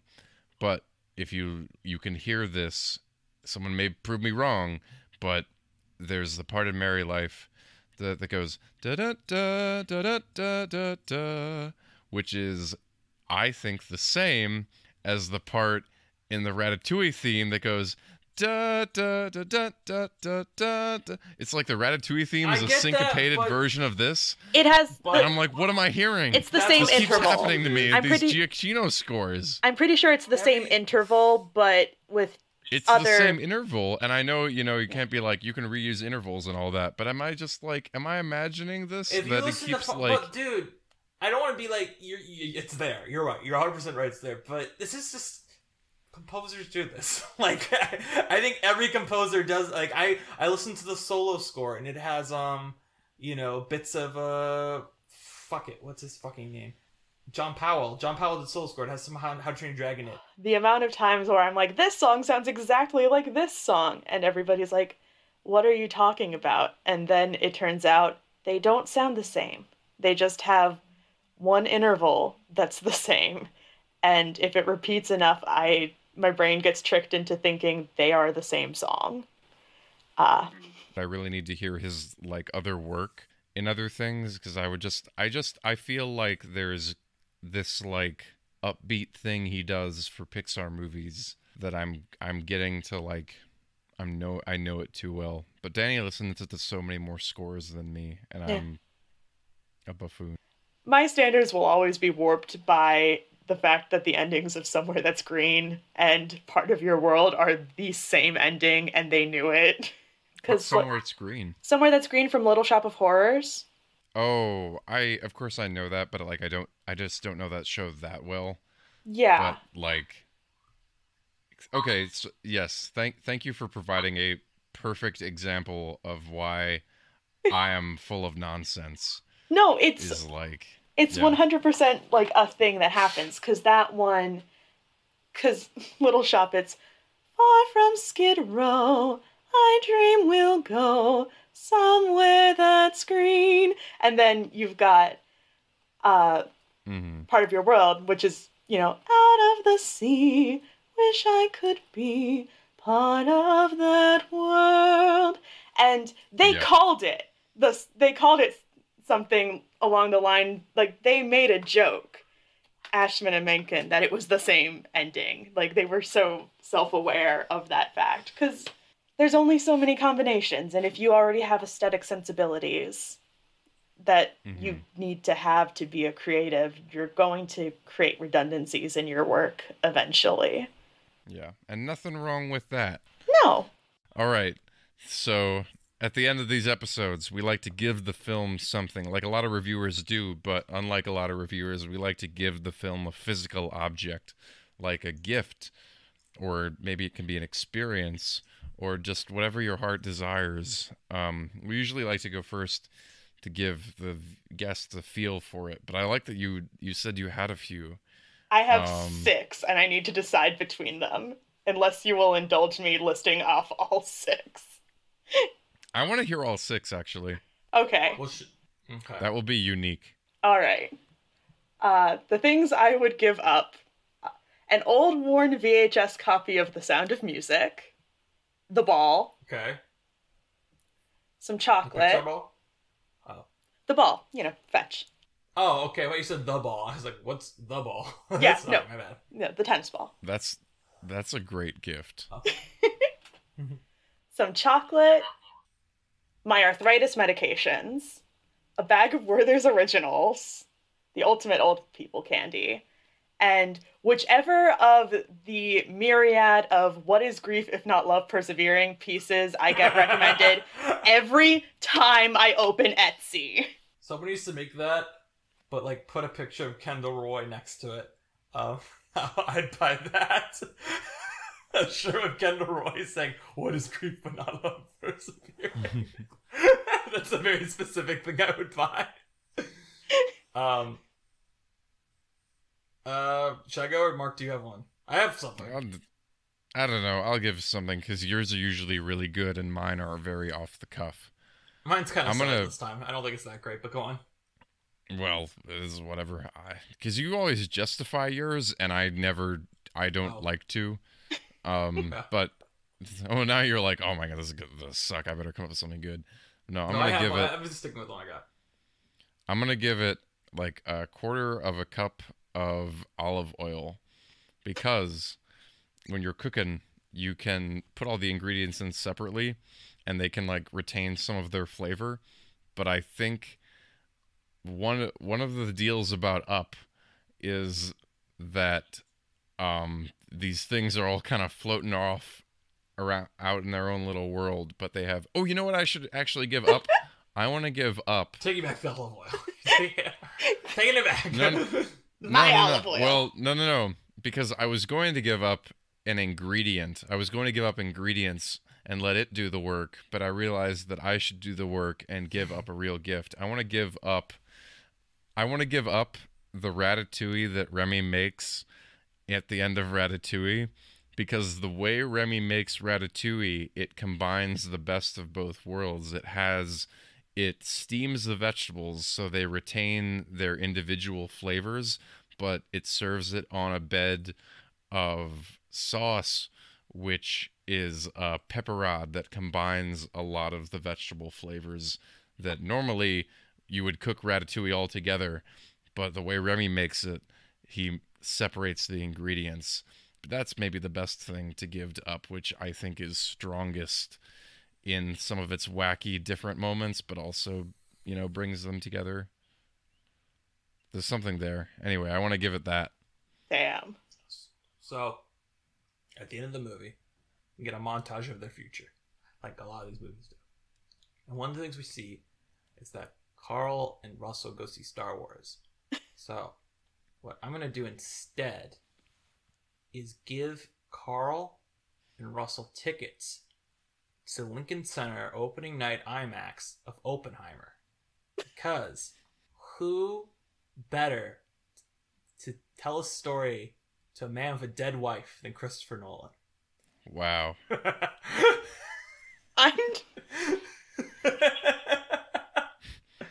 They never gave us that Pixar teaser trailer. It was like, one day we all sat down after having a lunch after watching Inception, and at this post-Inception lunch we thought of a movie where a guy's wife dies. I just imagine like a parody of the WALL-E trailer. Where it's like, we thought about monsters who came to our world. We thought about toys that came to life. Thought about a robot who fell in love. And now we bring you a man whose wife has died.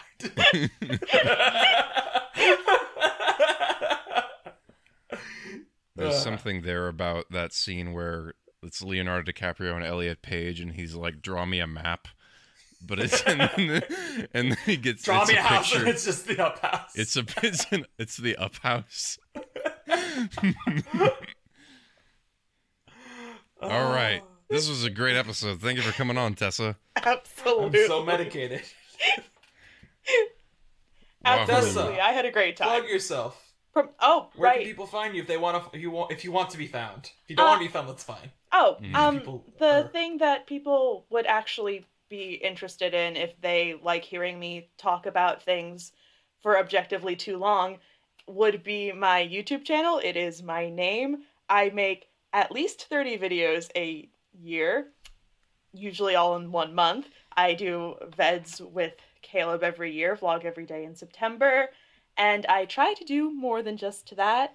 Last year, I cataloged every new piece of media that I read, watched, listened to, etc. in all of 2022. I'm currently working on a project for the channel where I am running statistics for every model on this show Face Off, which is more complicated than you would ever imagine. And yeah, that's currently most of what I'm doing. I'm writing a book, but you can't see that yet. And so the YouTube channel is probably the best place to go. Nice. Cool. Awesome. And yes.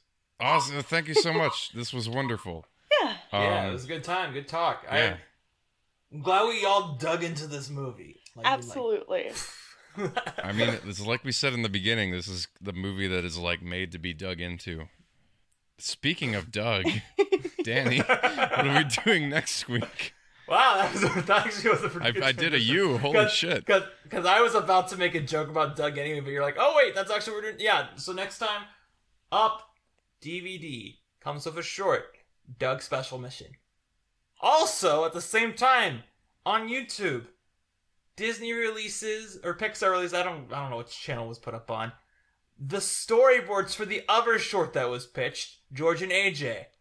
That's listed on Disney Plus now as a separate. It's crazy how you can watch George and AJ on Disney Plus, but not fucking Mr. Incredible and Pals with commentary. What the heck? One of those is an actual short. We're gonna bring that up every time we can. Bring Mr. Incredible and Pals with commentary to Disney Plus. It needs to be seen. But you can watch George and AJ, and of course you can watch Doug's special mission there. We'll talk about both of them next time. So, yep. All right. Oh my God, we've got to read the credits. Yeah, we got credits now. Wow, we were very nice. We didn't do this before. This is the first time doing this with a guest. Yeah, so Tessa, feel free to interrupt during this and make it exciting. Yeah, if you hear anything you disagree with. Yeah, I don't care. It'll be fun. As long as you don't cut off what we're actually saying, you know? Like, yeah. All right. Looking for the Ocean. It's produced by Mark Young and Danny Vincent. The show is edited by Mark Young. Original artwork. Have a tough one this time.